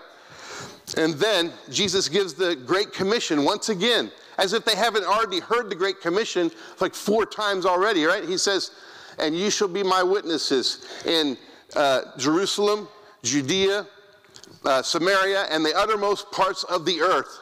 And you are my witnesses, right? And he says, okay, bye-bye, Don't go. Are you going to restore? Hey, Jesus, we haven't quite learned dispensationalism yet. Paul hasn't come yet. So are you going to restore the kingdom of Israel again? Like, we don't get it. It's like, if Jesus could just say, hey, listen, I'm going to convert Paul soon. And Paul's going to give you the book of Ephesians and Romans, and just wait. But here's, okay, I'm getting to the point, right? Here's the Great Commission that you all are the weakest at, and I'm the weakest at, and every Christian is the weakest at this. It's John chapter 20. And what does it say? This is the Great Commission. John chapter 20 and verse 21. Then said Jesus unto them again, peace be unto you, as my Father has sent me, even so send I you. Amen? Man, that's a loaded statement. I mean, I could just stop right there and preach. Every pastor ought to preach on that one verse for an entire Sunday morning. Man, as the Father has sent me, so send I you. This is something even women can do, amen? Women discipleship, right? Men and women together, we can be full of the Holy Spirit. We can be full of Jesus Christ and say, you know something? Jesus, I was a no good sinner, but you left your throne and your riches and all of your glory in heaven. You left it. You left your Father. You left all the angels in heaven and all the wonderful things there. And you were born in dirt with the animals, with the llamas and the alpacas and these strange animals spitting everywhere. And you, Jesus, was born on dirty, dirty planet Earth with horrible people surrounding you, children getting killed everywhere, all kinds of evil everywhere, right? And Jesus said, I volunteer, I will leave my place of blessing. I will leave my place of position. I will humble myself and I will become a servant, Philippians chapter 2, right? He goes, hey, listen, this is nothing. I don't need everyone to give me glory, because I'm going to humble myself. I'm going to show you what real glory is. I'm just going to become a nobody. I don't need to be a somebody. I'm going to become a nobody. I'm going to become a floor mat for people to walk over me, and I'm going to let them crucify me just like a rose trampled on the ground. He took the fall and he thought of me, right? He became nothing. He became a servant, became obedient unto death, even the death of the cross. So now God has highly exalted him and given the name above which every name, which is Jesus Christ. That every knee will bow and every tongue will confess that Jesus Christ is Lord, because he did that. Now, this is where we're weak, right? We know how to do discipleship, but not like this. It's like, I call it incarnational discipleship. And that was my burning ambition as I went to India. I had like a secret ambition, You guys ever had like certain ambitions in your life? Like, I just really have this strong desire. I want to accomplish this. I have an ambition. I said to myself, when I go to India, I've been praying for India. I've been ministering alongside Pastor Brian Hedges. I was involved in the junior high ministry with Bruce Metter when Bruce Metter's kids were junior high kids. And I was you know, to become like junior high kids. I used to be a junior high kid, you know, like to become like those, to reach those kids. I used to do youth ministry work, homeless ministry work, evangelism, all kinds of ministry. I discipled people, and I said to myself, all my life I have wanted to go and live amongst people and just be Jesus to them. You know what I'm saying? Like Jesus said, I want to go to the earth and just love people, rescue people, die for people, save people, teach people. I want to live amongst them, right? So I was still single. I had not yet met Bethany yet. Like Randy Foster was praying that I would meet Bethany, but she didn't come yet. So I was still single. And by the way, Jesus did not wait to get married before his mission, amen? Jesus went single, amen? And he stayed single. And Jesus was willing to die to meet his bride. And I died to myself, and I stayed committed to the mission. And then one day I met my bride, you know, and then she did come to the mission field. And we met each other in the mission field. So I said to myself, Jesus, your great commission, I know how to do discipleship. I can teach all nations, I can baptize, I can teach all the discipleship lessons. But can I say, Lord, just like you sent Jesus to go live amongst the filth and just live with the people, right? Just be a carpenter for 30 years, right? And just hang out with the people and question them, you know? Like Jesus used to question the leaders about their false doctrines, you know? And then the time came where Jesus was ready to teach, right? And he waited for his ministry to start. And he began to have a powerful impact in his ministry. But why? Because Jesus was a man of the people. Jesus was a man. He was a common man. The book of Isaiah gives a prophecy. It says, the appearance of Jesus' face will not be beautiful. Amen? He will not stand out in the crowd as someone shockingly, stunningly, you're like, oh, we got to follow that guy. No, he was a common man. Nobody knew that this was the Messiah. So that's the Great Commission for y'all today. I'm challenging you that in your life, you should start having an ambition that I want to identify with lost people. There's a group of people that you're going to reach, but you have to go where they are. You have to go hang out where they are.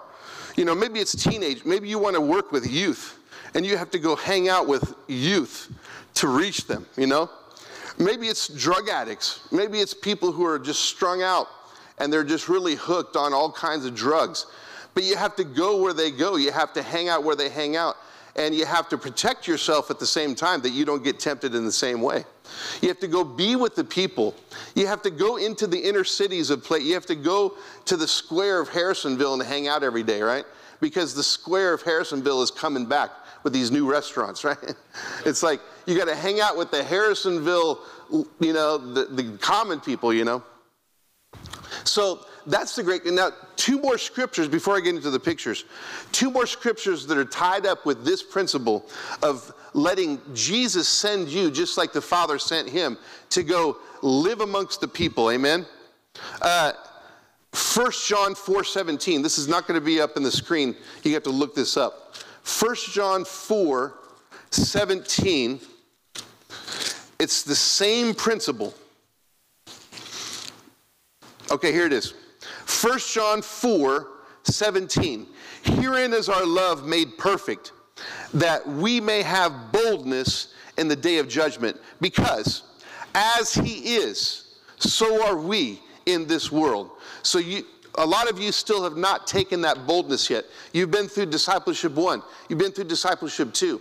But you've not yet taken this mentality that just like Jesus was in this world, I am in this world in the same way. I am just like Jesus Christ. Amen? Now that goes along with the principle of Romans chapter 8. Now Romans chapter 8 says, for all things work together for good to those who are the called, who love God and who are the called according to the purpose of Jesus Christ. And Romans 8:29 says, for those he has foreknown, he also did predestinate to be conformed to the image of his Son, Jesus Christ. What does that say? Romans 8:29 saying, as soon as you decided, it was your free will to decide to receive Jesus, God fixed your destiny. right? You got saved. It was your choice. You said, Jesus, I trust you. Holy Spirit came. He sealed you. And he fixed your destiny. You can never lose it. It's a predetermined destiny. And what is that destiny? Not just to make it to heaven. No, your destiny is to be conformed to what? The image of his Son. You're to be just like Jesus Christ. And this is what's wrong with discipleship today, amen? We're discipling people, but they're not becoming like Jesus. You understand what I'm talking about? They're becoming like they got personality problems and they got emotional problems. They've been through discipleship, and you look at the character that they have, and they know all the Bible knowledge of discipleship, but their life is nothing like Jesus Christ, amen? What is wrong with discipleship? Now, it's not going on much in this church, but every church has the same problem. You got people who've been through discipleship, but they're nothing like Jesus Christ. Repent. Repent of your discipleship that is not like Jesus Christ. If you have a personality problem, give it to the Lord and say, Lord, I want your personality. What kind of character did you have? The love and the mercy and the patience and the holiness and the purity and the stability in your life, Jesus, give it to me. Because I cannot be me. It's no longer me. It's Christ living in me. That's discipleship. So that's what 1 John is saying. He said, as Christ was in the world, so we're just like Jesus in the world. Romans 8, be conformed to the image of Jesus Christ. That's discipleship. And so as soon as I showed up to India, I'll quickly move through some pictures and we'll go back to some scriptures after that. See these pictures I have, me and Bethany here, met together in India. And as soon as Bethany showed up, they said, hey, listen, hey, Bethany loves the people more than you do. They said, Pastor Doug, they always call me Pastor Douglas, you know. Pastor Douglas, Bethany loves people more than you do. Like, thank God you married that lady, you know. So, let's go to the next picture. Now, yeah, so the next picture is like Pastor Ganesh. So he's the first guy. So this is what happened.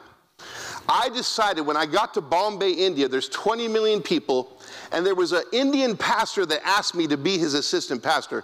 Did you all know that that's one of the secrets of missions? Is you start praying for national pastors, Indians and Zambians and Africans, and you pray for a missionary that's there, and you say, hey, listen, I'm just a nobody. I'm just a junior high worker, you know. I'm just a homeless ministry worker. But hey, can I come help you? And they say, yeah, right? They all want help, right? And so an Indian pastor said, come over and be my assistant. So I got to the church, and it was a rich church. They had lots of money, and they were not reaching the poor. Because everywhere you look in Bombay, there's these high-rise apartments, and there's slums. Half the city is a slum. People living with no toilets, no running water. They're just in squalor. And the rich people, they say, hey, listen, they're reincarnated like that. They deserve it. And I'm reincarnated rich. I deserve this. Right? So I had to start teaching the Christians to think differently. They say, hey, we're Christians, but we don't mix with those people. Oh, really? And I met Ganesh. Now, you guys know Ganesh. Ganesh is one of those people, one of the untouchables. So he came to the rich church, and he was the only untouchable in the rich church, amen? So I said, hey, listen, I'm going to take Ganesh, and we're going to go reach these slums. And they said, go for it. And I got some of the rich Christians to go with me, and to be like Jesus, to incarnate, not to reincarnate, but to incarnate, amen? Because Jesus incarnated into the earth, amen? But this was the problem. Ganesh was an evangelist, right? Ganesh was the Billy Graham of India before I ever met him. But he didn't have any disciples, right? He didn't have any long-lasting fruit. He just won people to Christ. Okay, I'll see you in heaven, right? So I trained Ganesh how to be a pastor. You know, I mean, I watched Brian, how he pastored. I said, let's do it like Pastor Brian does.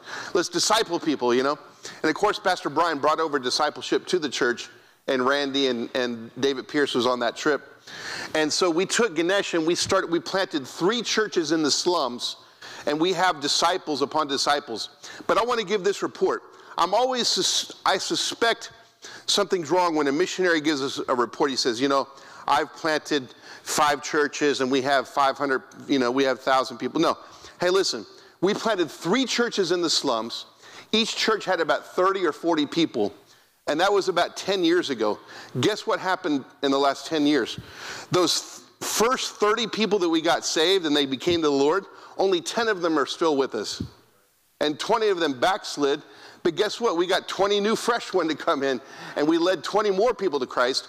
And out of those 20 new people that came to Christ, only 5 of them have stuck with us. Amen? And so we've gone from a church of 30 all the way to 70 now. But if everybody came to our church at once that we led to Christ, we'd have like 500 people. But they're all backslidden, you know? And I don't know if it's my fault or their fault. I mean, I hope it's like, I hope I didn't do a bad job discipling them. I mean, we're trying to disciple people, but they drop out. Does that happen to you? Did people drop out?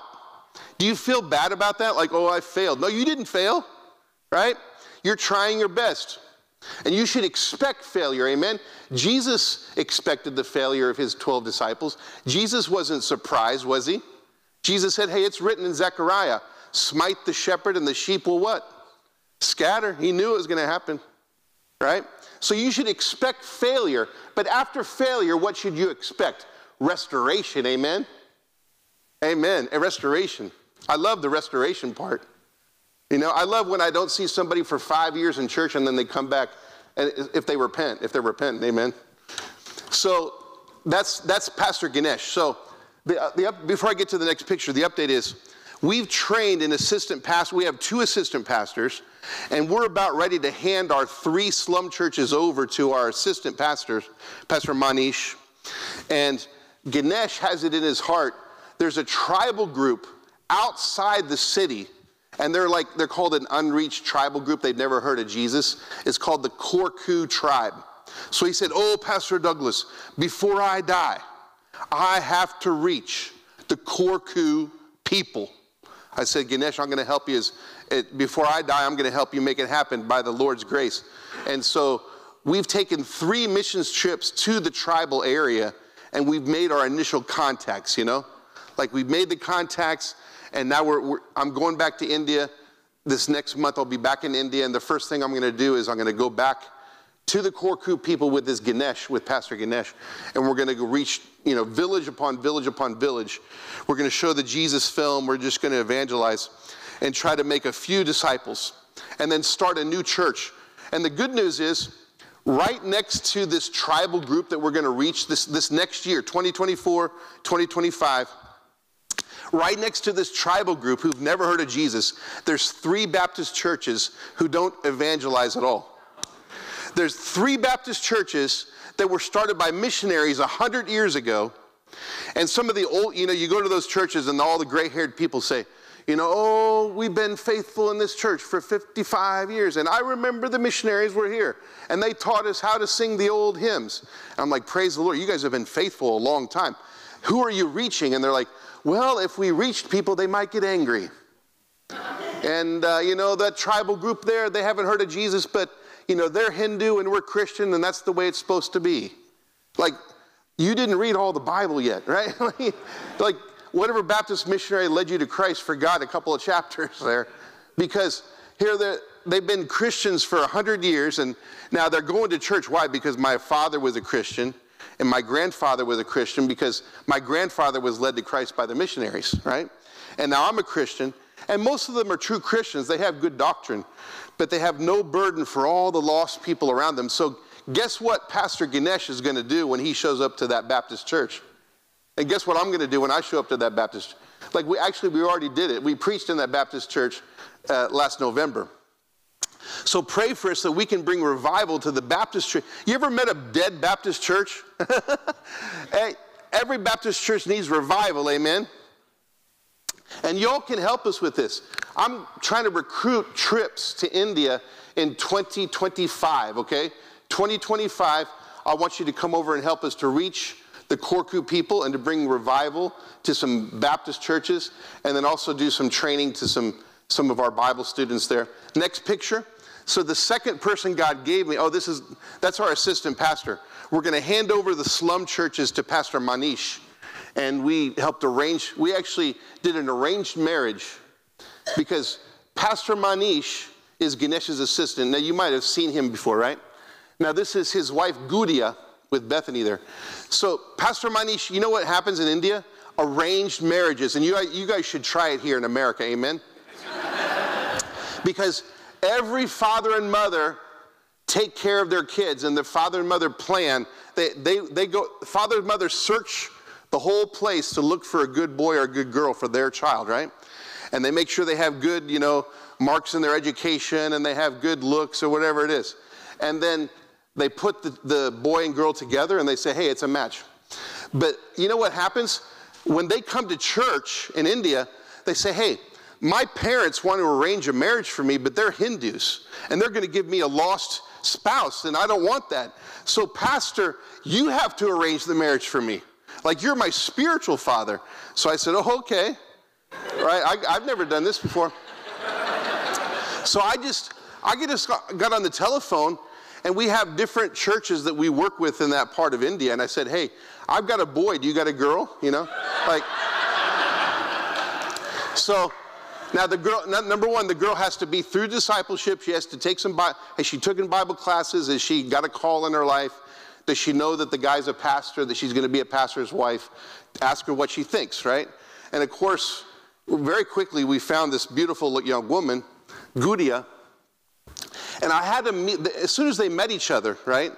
They knew they told me, they said, I like that person, I said, be careful. I said, let's not make it a match until you make a friendship first. I said, you have to go for coffee, you have to call each other, text each other, and make a friendship for 2 months. I give you 2 months, and come back in 2 months and tell me, are they at least friend material, Because I said, your wife or your husband should be your best what? Your best friend. So after 2 months, they said, I can't live without this person. This person's an amazing person. I love this person, right? They both fell in love with each other. That's all it takes is 2 months, amen? I don't know why people are boyfriend and girlfriend for 5 years and they still haven't got the ring on the finger. What's happening with people? So Manish is going to take over the slum churches and be the leader, while Pastor Ganesh and I go to the Korku tribe, and Sindhu and Bethany travel with us. Let's go to the next picture. So then we have Pastor Ganesh. That's the Korku tribe. It's a Christian school. So as we went to the Korku tribe, there was Pentecostals were the only people reaching the Korku people, and they started a Christian school, and guess what? I don't care if the leader of this school is a Pentecostal. He's my brother. He's my new best friend. He's a principal who's teaching Korku Hindu kids about Jesus, and maybe he has a little bit wrong doctrine, but hey, I can work with him, amen? I can be his friend and help him understand that, hey, we have the same Bible. Let's get in unison about some good doctrine. I'll teach him some doctrine, And I believe that we're going to use this Christian school as a ground for a new church, because the Pentecostal he's not planning a church. He's just doing education, right? So that's one contact that God gave to us. These children are still lost. They're not really saved yet. Next picture. Okay, then God gave me another disciple named Pastor Bishu, and this is in Darjeeling on the border of Nepal. It looks like Nepal because of all the mountains and that city that's on top of the mountain. So I'm gonna help this guy. His name is Pastor Bishu, and he lives in Bombay, and he has a lot of disciples who are ready to all move back to these mountain villages, and we're gonna start Darjeeling Church. And then as soon as we start this church, we met 5 other churches in these mountains. They're not affiliated with anybody. They're not Baptist, Pentecostal. They're just non-denominational. They don't know what they believe. They don't know the Bible. They love Jesus, and they said, can you give us Bible classes, Bible college, Bible institute? And so we're going to open up a new Bible college because, why? That entire part of India and Nepal border has no Bible college. They have churches, but no training. So we're going to open up a Bible college, and we want to invite you all to come teach your HBI material to a bunch of people through the Nepali translation to these hills and tribes who we're going to start a new church and a new Bible college for all the churches. So that's Pastor Bishu. Next picture. And then God gave me Pastor Pradeep. So Pastor Pradeep has the microphone there. You all know him very well. I'm praying over. These are the new graduates of our Bible college in Orissa. This is the villages of Orissa. And Pastor Brian and y'all come and help me teach this group. But this is a new batch of students that you haven't met because you guys have not been to ERISA since before COVID. So this is the new batch that we're graduating, and they're being sent out to the new villages. And by the way, if you guys are connected to Pastor Pradeep on Facebook, you might have got a message of what exactly happened last week, that one of, it was actually, let's see here. The second one, the one that I have my hand on, okay, I have my left hand on this young man. His name is Saguna. So Saguna is our disciple, and he goes to a village every Tuesday night. And in the village that he goes to, it's called Sikar Pai, right? And you saw what happened if you guys got the picture on Facebook this week, that the key convert to Christ in the Sikar Pai village was his house was destroyed, they stole his animals, and he was beaten. And Pastor Pradeep had to show up and help to stitch his head back together. So the persecution in that part of ERISA is very serious. And when I come there, and when Pastor Brian comes there, Pastor Pradeep never takes us to those persecuted areas. He knows that we might draw too much attention to that persecuted area, right? So, but he sends his disciples there, and they end up getting beaten. So it's happening on a regular basis. So that's Pastor Pradeep in ERISA. And so there's so many more people in ERISA state that need to be reached, that you all can help us to further that vision, because the work is not finished in ERISA, India.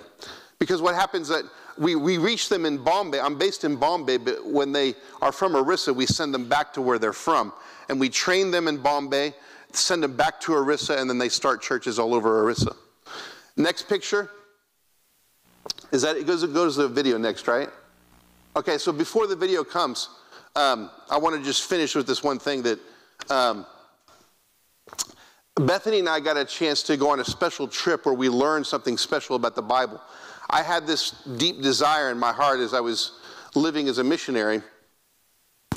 And I'm going to close with this. We're going to skip. There's going to be one video I'll tell you we're skip, but I want to show you a couple of videos.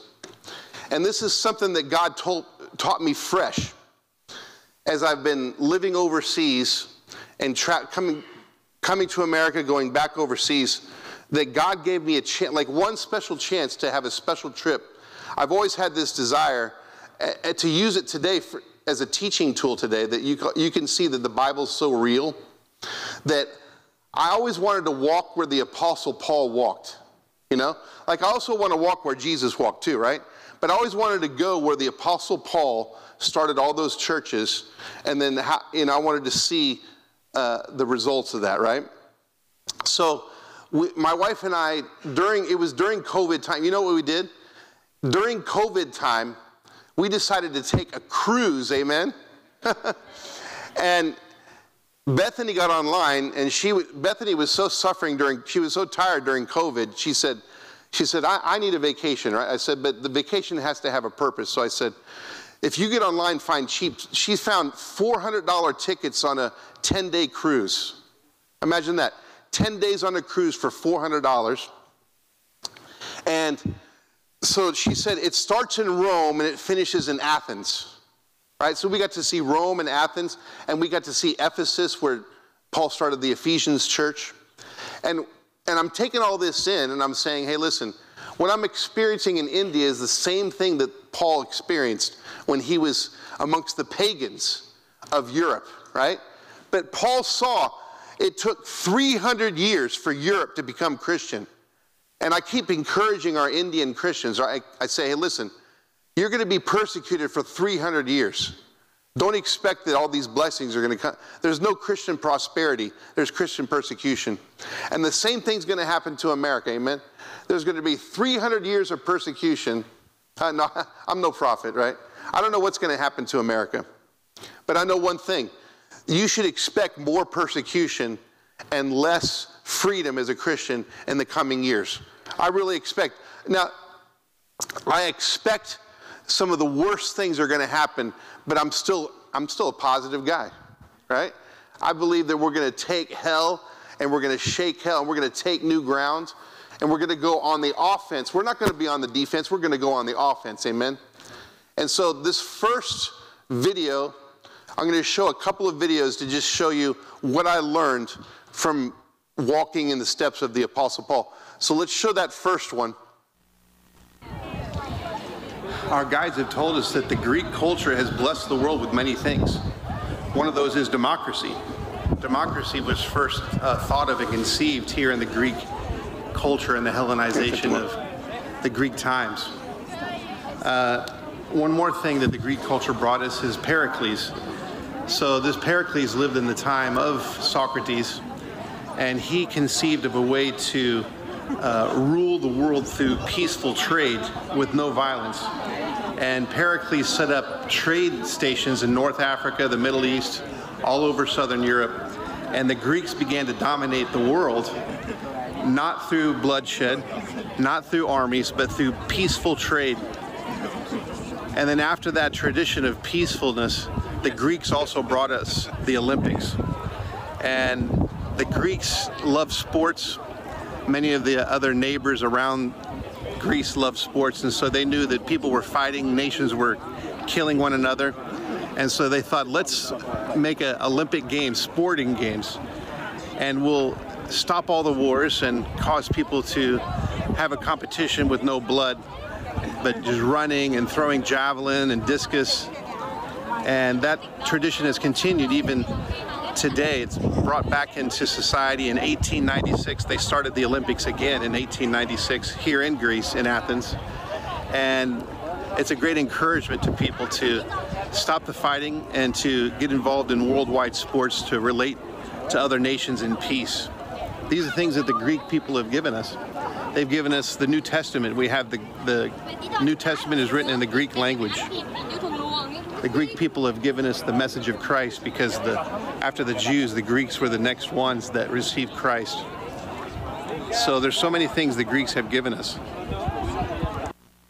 Now, I bring this up for a purpose that the Greek people were the first people group to really receive Christ after the Apostle Paul died and that first generation died. It was the Greeks who they were pagans. They worshiped Athena there. They worshiped Apollo there. And the Apostle Paul planted the gospel, and then look what happened. They all became Christians, amen? I believe that's what's going to happen in India, you know? That's what's going to happen all over the world. People are going to come to Christ, amen? But in my next one, I went just a little bit down from this hill where this temple is, and I saw this place called Mars Hill. You ever heard of Mars Hill, right? So then I'm starting to preach on Mars Hill, and right at the end of this video, a lady stops me, and there's a woman sharing the gospel with gospel tracts, and she tries to lead me to Christ. All right? All right, let's see. That should be the next video, right? Do you see the one where it says the Mars Hill? Do you see that one? Okay, so we're standing now at Mars Hill. There we go. And we just finished looking at the Acropolis, but then we remember the Apostle Paul came here. In Acts chapter 17, he met the Athenians.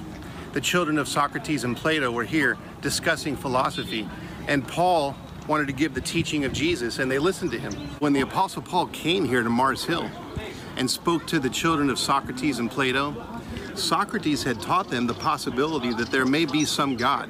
He didn't know for sure. He was a questioner. Socrates would ask questions but never had the answer. So Socrates says, make a temple for an unknown God. There's some God, we don't know him. Make a temple to an unknown God. And the Apostle Paul found that temple to an unknown God, and he says, I am here to declare to you who God is. The God that you are worshiping in ignorance. You don't know who God is, but Jesus Christ has come to reveal that God. Jesus Christ is that God coming to become a man. And Jesus preached forgiveness of sins and love, the love of God for all peoples, repentance and turning to God. Jesus Christ taught that the Spirit of God has always been with men through all history, giving us life and breath, waiting for us to turn back to him in grace. So Acts chapter 17 gives that sermon of the Apostle Paul, and it's written right before me, Acts chapter 17, in the Greek language. So the Apostle Paul even quoted a Greek poet that in him, in God, we have our being, we have our breath. but we don't give credit to God. And so God is waiting for us to say thank you. How can we be saved? Through faith, through grace. We're born again when we say, thank you, Jesus. What you did for me, you died for me, you rose for me. I receive your free gift of eternal life. And the Apostle Paul preached here. It changed many people's lives.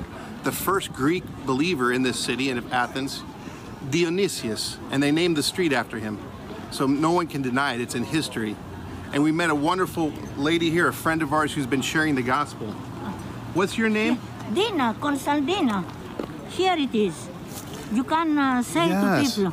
Acts 17. You can go ahead and pause it. So I'll just say real quick, that's Dina, and she told me for 20 years I've been coming to Mars Hill and preaching Jesus Christ as a single woman evangelist. And she said, where are the men? I don't know why men don't want to come and preach Jesus Christ. She said, the Apostle Paul preached Jesus right here, and I'm doing it today. And she said, look at my gospel tract. She had Chinese, Arabic, Spanish, 40 languages, the gospel of Jesus Christ. And she said, are you a Christian? I said, yeah, I'm a Christian. She said, but have you been born again? Because many people think they're a Christian and they've never been born again. I go, oh my gosh. I wish I was lost so that you could lead me to Christ, you know? So, when you think of the Greek people, think right now, think of Dina. She's still there. And take a trip to go see this Mars Hill, and she'll try to lead you to Christ. She'll still be there. So very quick, I want to apologize to the people in the sound booth. Very quickly, I want to move to, I think the last video I had was on the Bema seat. Do you guys see and I went to the city of Corinth. We went to Ephesians. I saw the same stadium where they had the riot against the Apostle Paul. And you stand on the seats, and the same platform has been preserved. And they said, great is Diana of the Ephesians, and they tried to kill the Apostle Paul in Acts chapter 19. And I stood on that same spot where God saved Paul's life. And then from Ephesians, we saw that church. We went to the Corinth church. Now, do you see in the AV booth the one about the Bema seat? Let's watch that one. This is the exact spot where the Bema seat exists in Corinth.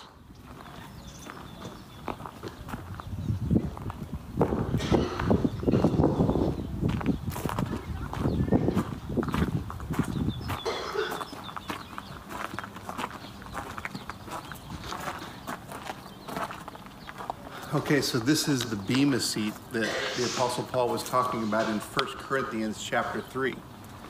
And so in ancient Corinth, there was a courthouse. There was a place where the judge and the ruler would judge cases.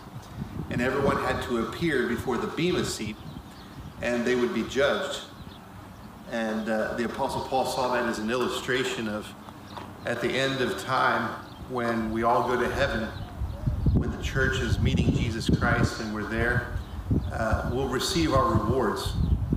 That Jesus has taken our sin, so we're not judged for our sin because Jesus took the judgment for our sin. But in 1 Corinthians chapter 3, it says, when you build upon the foundation of Jesus Christ, wood, hay, and stubble, or gold, silver, and precious stones, those things will be tested by fire. And those things like wood, hay, and stubble, the things that don't have eternal meaning, some things in our life will burn up with wasted time. But the gold, silver, and precious stones are the people, the Word of God, and the souls of people that you've loved and invested. Jesus Christ, love into other people will last forever. That's gold. So that gold, silver, and precious stones, those are the eternal things that last from our lives as a Christian.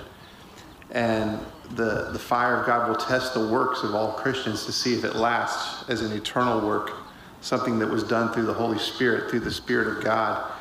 God does things in our lives, and there's rewards for that. Of course, when we get the rewards at the Bema seat, when we face Jesus face to face and we receive the rewards, we'll cast those rewards back down at his feet. We'll cast those rewards.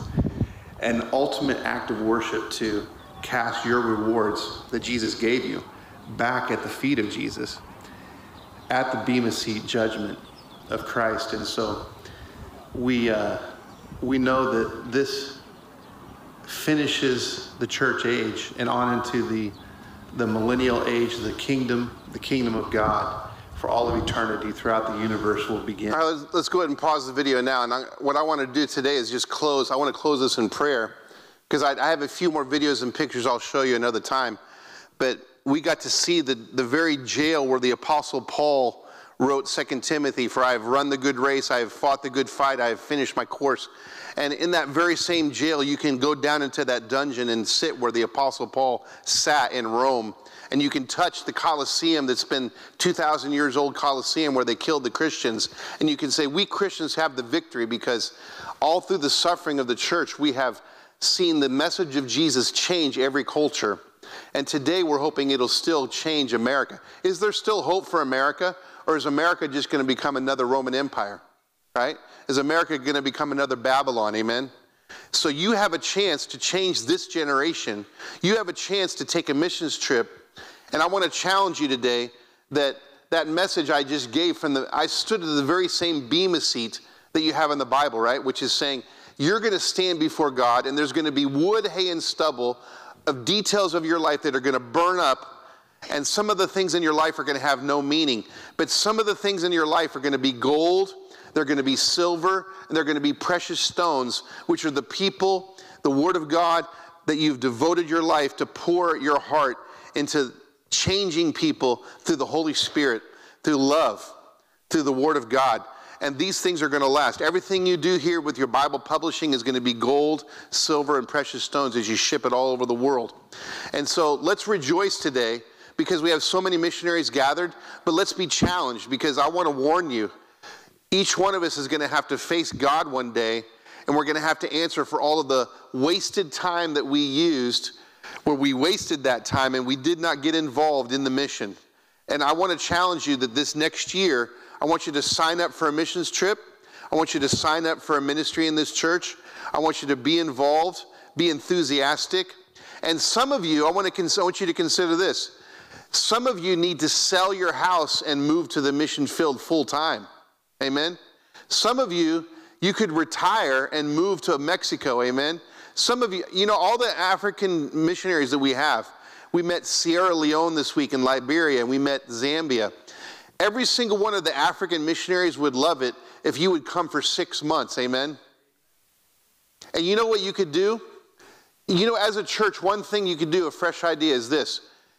This has to come from the congregation, not from just anybody. The people in the congregation have to think, I want to give money so that we can be involved in missions.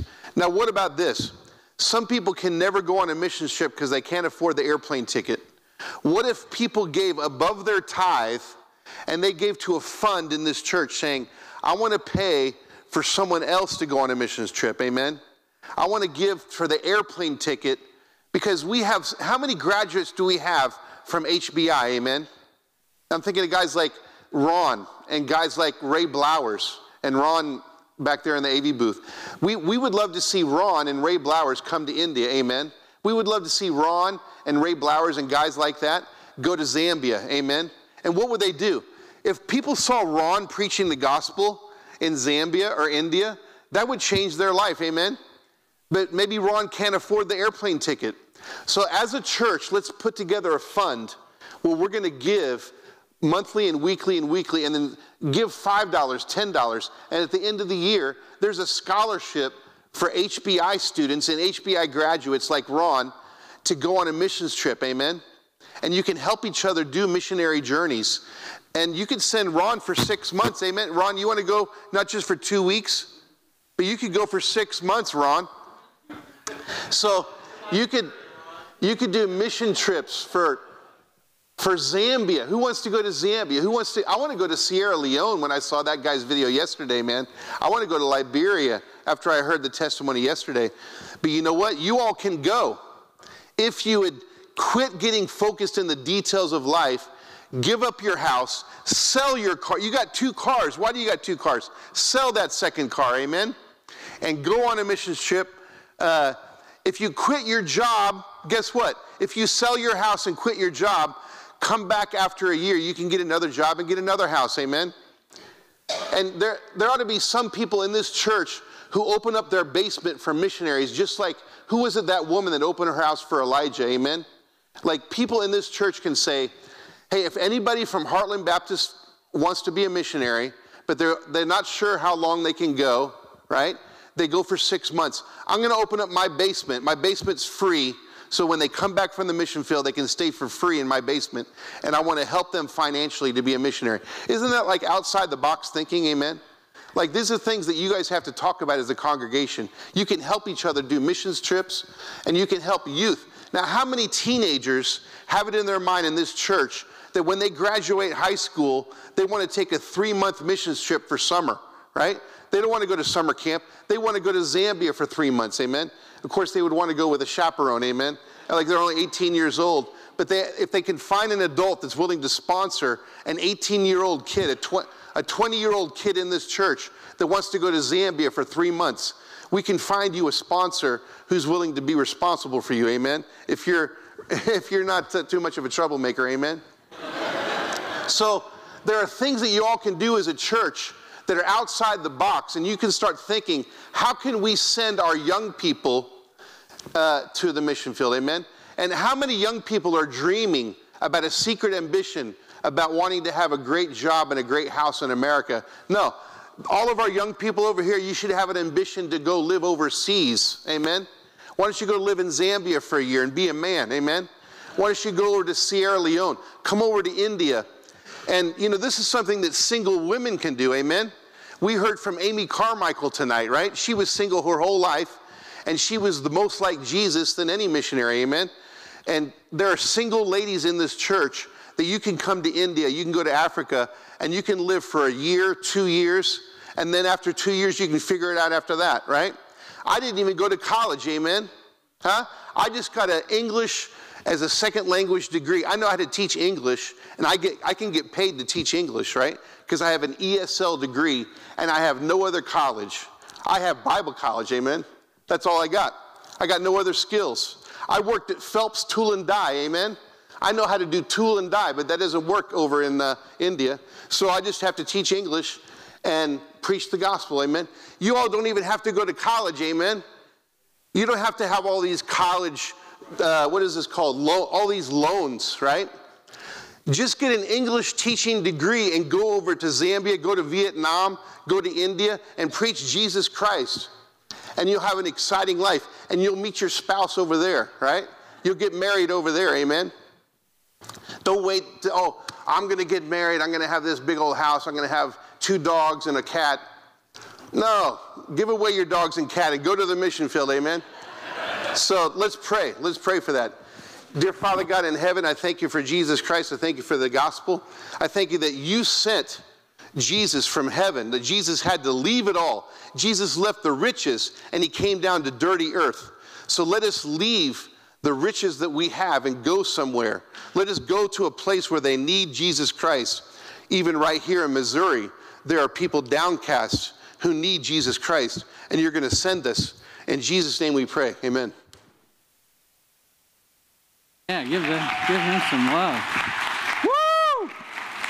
All right. Let's stand together as we conclude the conference tonight. Every head bowed and every eye closed. Please stand together. Heavenly Father, we continue in prayer as we think about all that we've heard tonight. We're thankful for what Doug has brought in the encouragement and the stirring of the Holy Spirit of God. As we conclude now, I pray, God, if there's one under the sound of my voice tonight that doesn't know the Lord, I pray they get saved. That obviously is every time we meet, we want to see that. But on Wednesday night at the conclusion of the Vision Conference, specifically tonight, Lord, I know that you're stirring after a message like this, and you're stirring in people's hearts, and you're bringing people to points of decision. Lord, you're stirring in my heart. Lord, this is the type of conclusion we need. We need to come to the point where we're willing to just give up and let you have us. And Lord, tonight as we conclude, I know it's late and I know it's long, but Lord, I really can't pass this opportunity. If there's one tonight or 2 tonight or 3 tonight that need to come forward even now and just really give it to the Lord and just lay down and put that down and say, Lord, here am I, send me. I have counted the cost, and without you, Lord, I can do nothing, but with you, Lord, nothing is impossible. Take me, use me, direct me. If that's you tonight, Heavenly Father, I pray, God, you would just move these out right now, literally come down, and one of the pastors will pray with them at this hour, or they will get the commitment, get connected, get directed. as they come to a place of decision even tonight, a place of a landmark, a pillar. Right now, with every head bowed and every eye closed, nobody looking around. This is an altar call not for salvation. This is a calling call, right? This is a call to all to respond to what God is doing in your heart. If I could have the pastors come up, one or two. If you need to step out by faith right now, we have a missionary pathway. I mean, Doug has laid it out. If you need to get on it, let us know. Let us know. Anyone at all. The offer's on the table. I remember walking down aisles and kneeling down and praying and doing business with God at conferences just like this. And if God's calling you to do it, you need to do it. Anyone at all.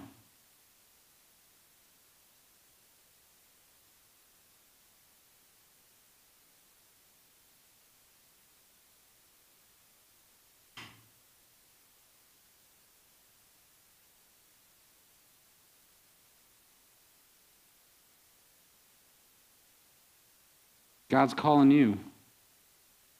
I'm not saying you got it all figured out, but you know you need to go. Maybe you do need to sell your house. Maybe you just need to get your affairs in order. Maybe you need to go back to Andy's class on budgeting. Whatever it might be, don't let this time pass without answering the call. It is an exciting life. But it's not just about that. It's what glorifies God. It's the why. It's loving your enemies as yourself, as we learned the other night. It's what am I doing right now? Am I willing to go take it to the streets this weekend? Am I willing to adopt a street? Am I willing to get in on 300 houses? Am I willing to do that?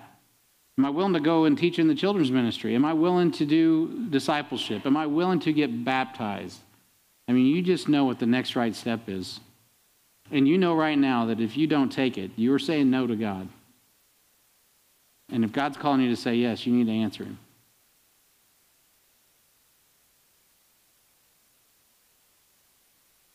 Heavenly Father, we're so thankful for the work that you're doing in our hearts today. Thank you for the work you're doing in Doug Pearson's heart. It's encouraging, it's stirring, and it's been on fire for years, for decades now. Lord, that is of you. It's a burden of the word of the Lord. And Heavenly Father, I pray, God, that you would give us that burden, that passion, that vision to reach the world right where we are.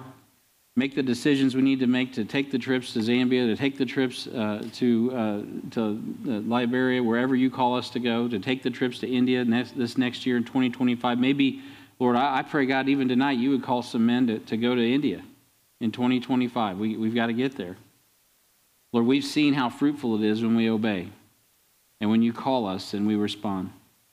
Lord, many maybe feel like it's somebody else's call. It's somebody else. And Lord, tonight you need us all to know I'm not talking to somebody else. I'm talking to you. Lord, may we own this. May we take it personal.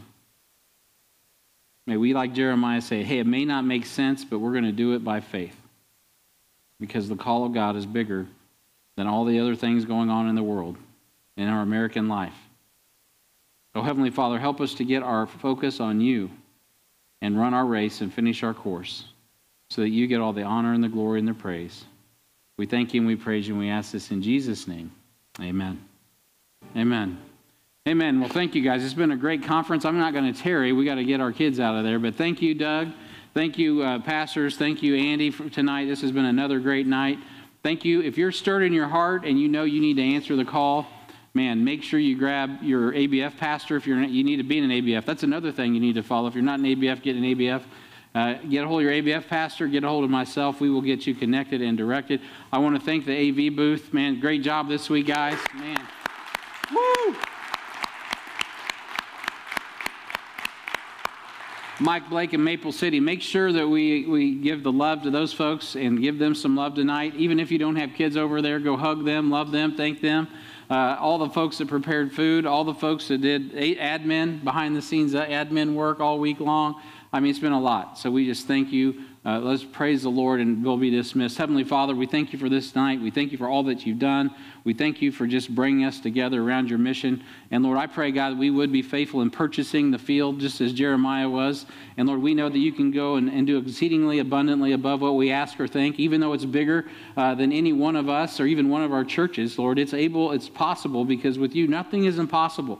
Lord, help us to be stirred up tonight by what we've heard, and help us to take it beyond this moment into the next day, into the next week, into the next month, into the next year, into the next decade, if the Lord tarries. Lord, may we be fully persuaded in our hearts and minds and be given over fully to your call to take the gospel everywhere you've called us to go. And Lord, I pray, God, that you would just empower us, that you would protect us, and Lord, that you would provide as only you can to accomplish your mission and your power for your glory. We thank you for this conference. We thank you for all hands that have been involved in it. We thank you for the living history examples. Lord, it's just been tremendous. We praise you. We give you the honor and the praise. In Jesus' name, amen. Amen. You're dismissed. Thank you for coming.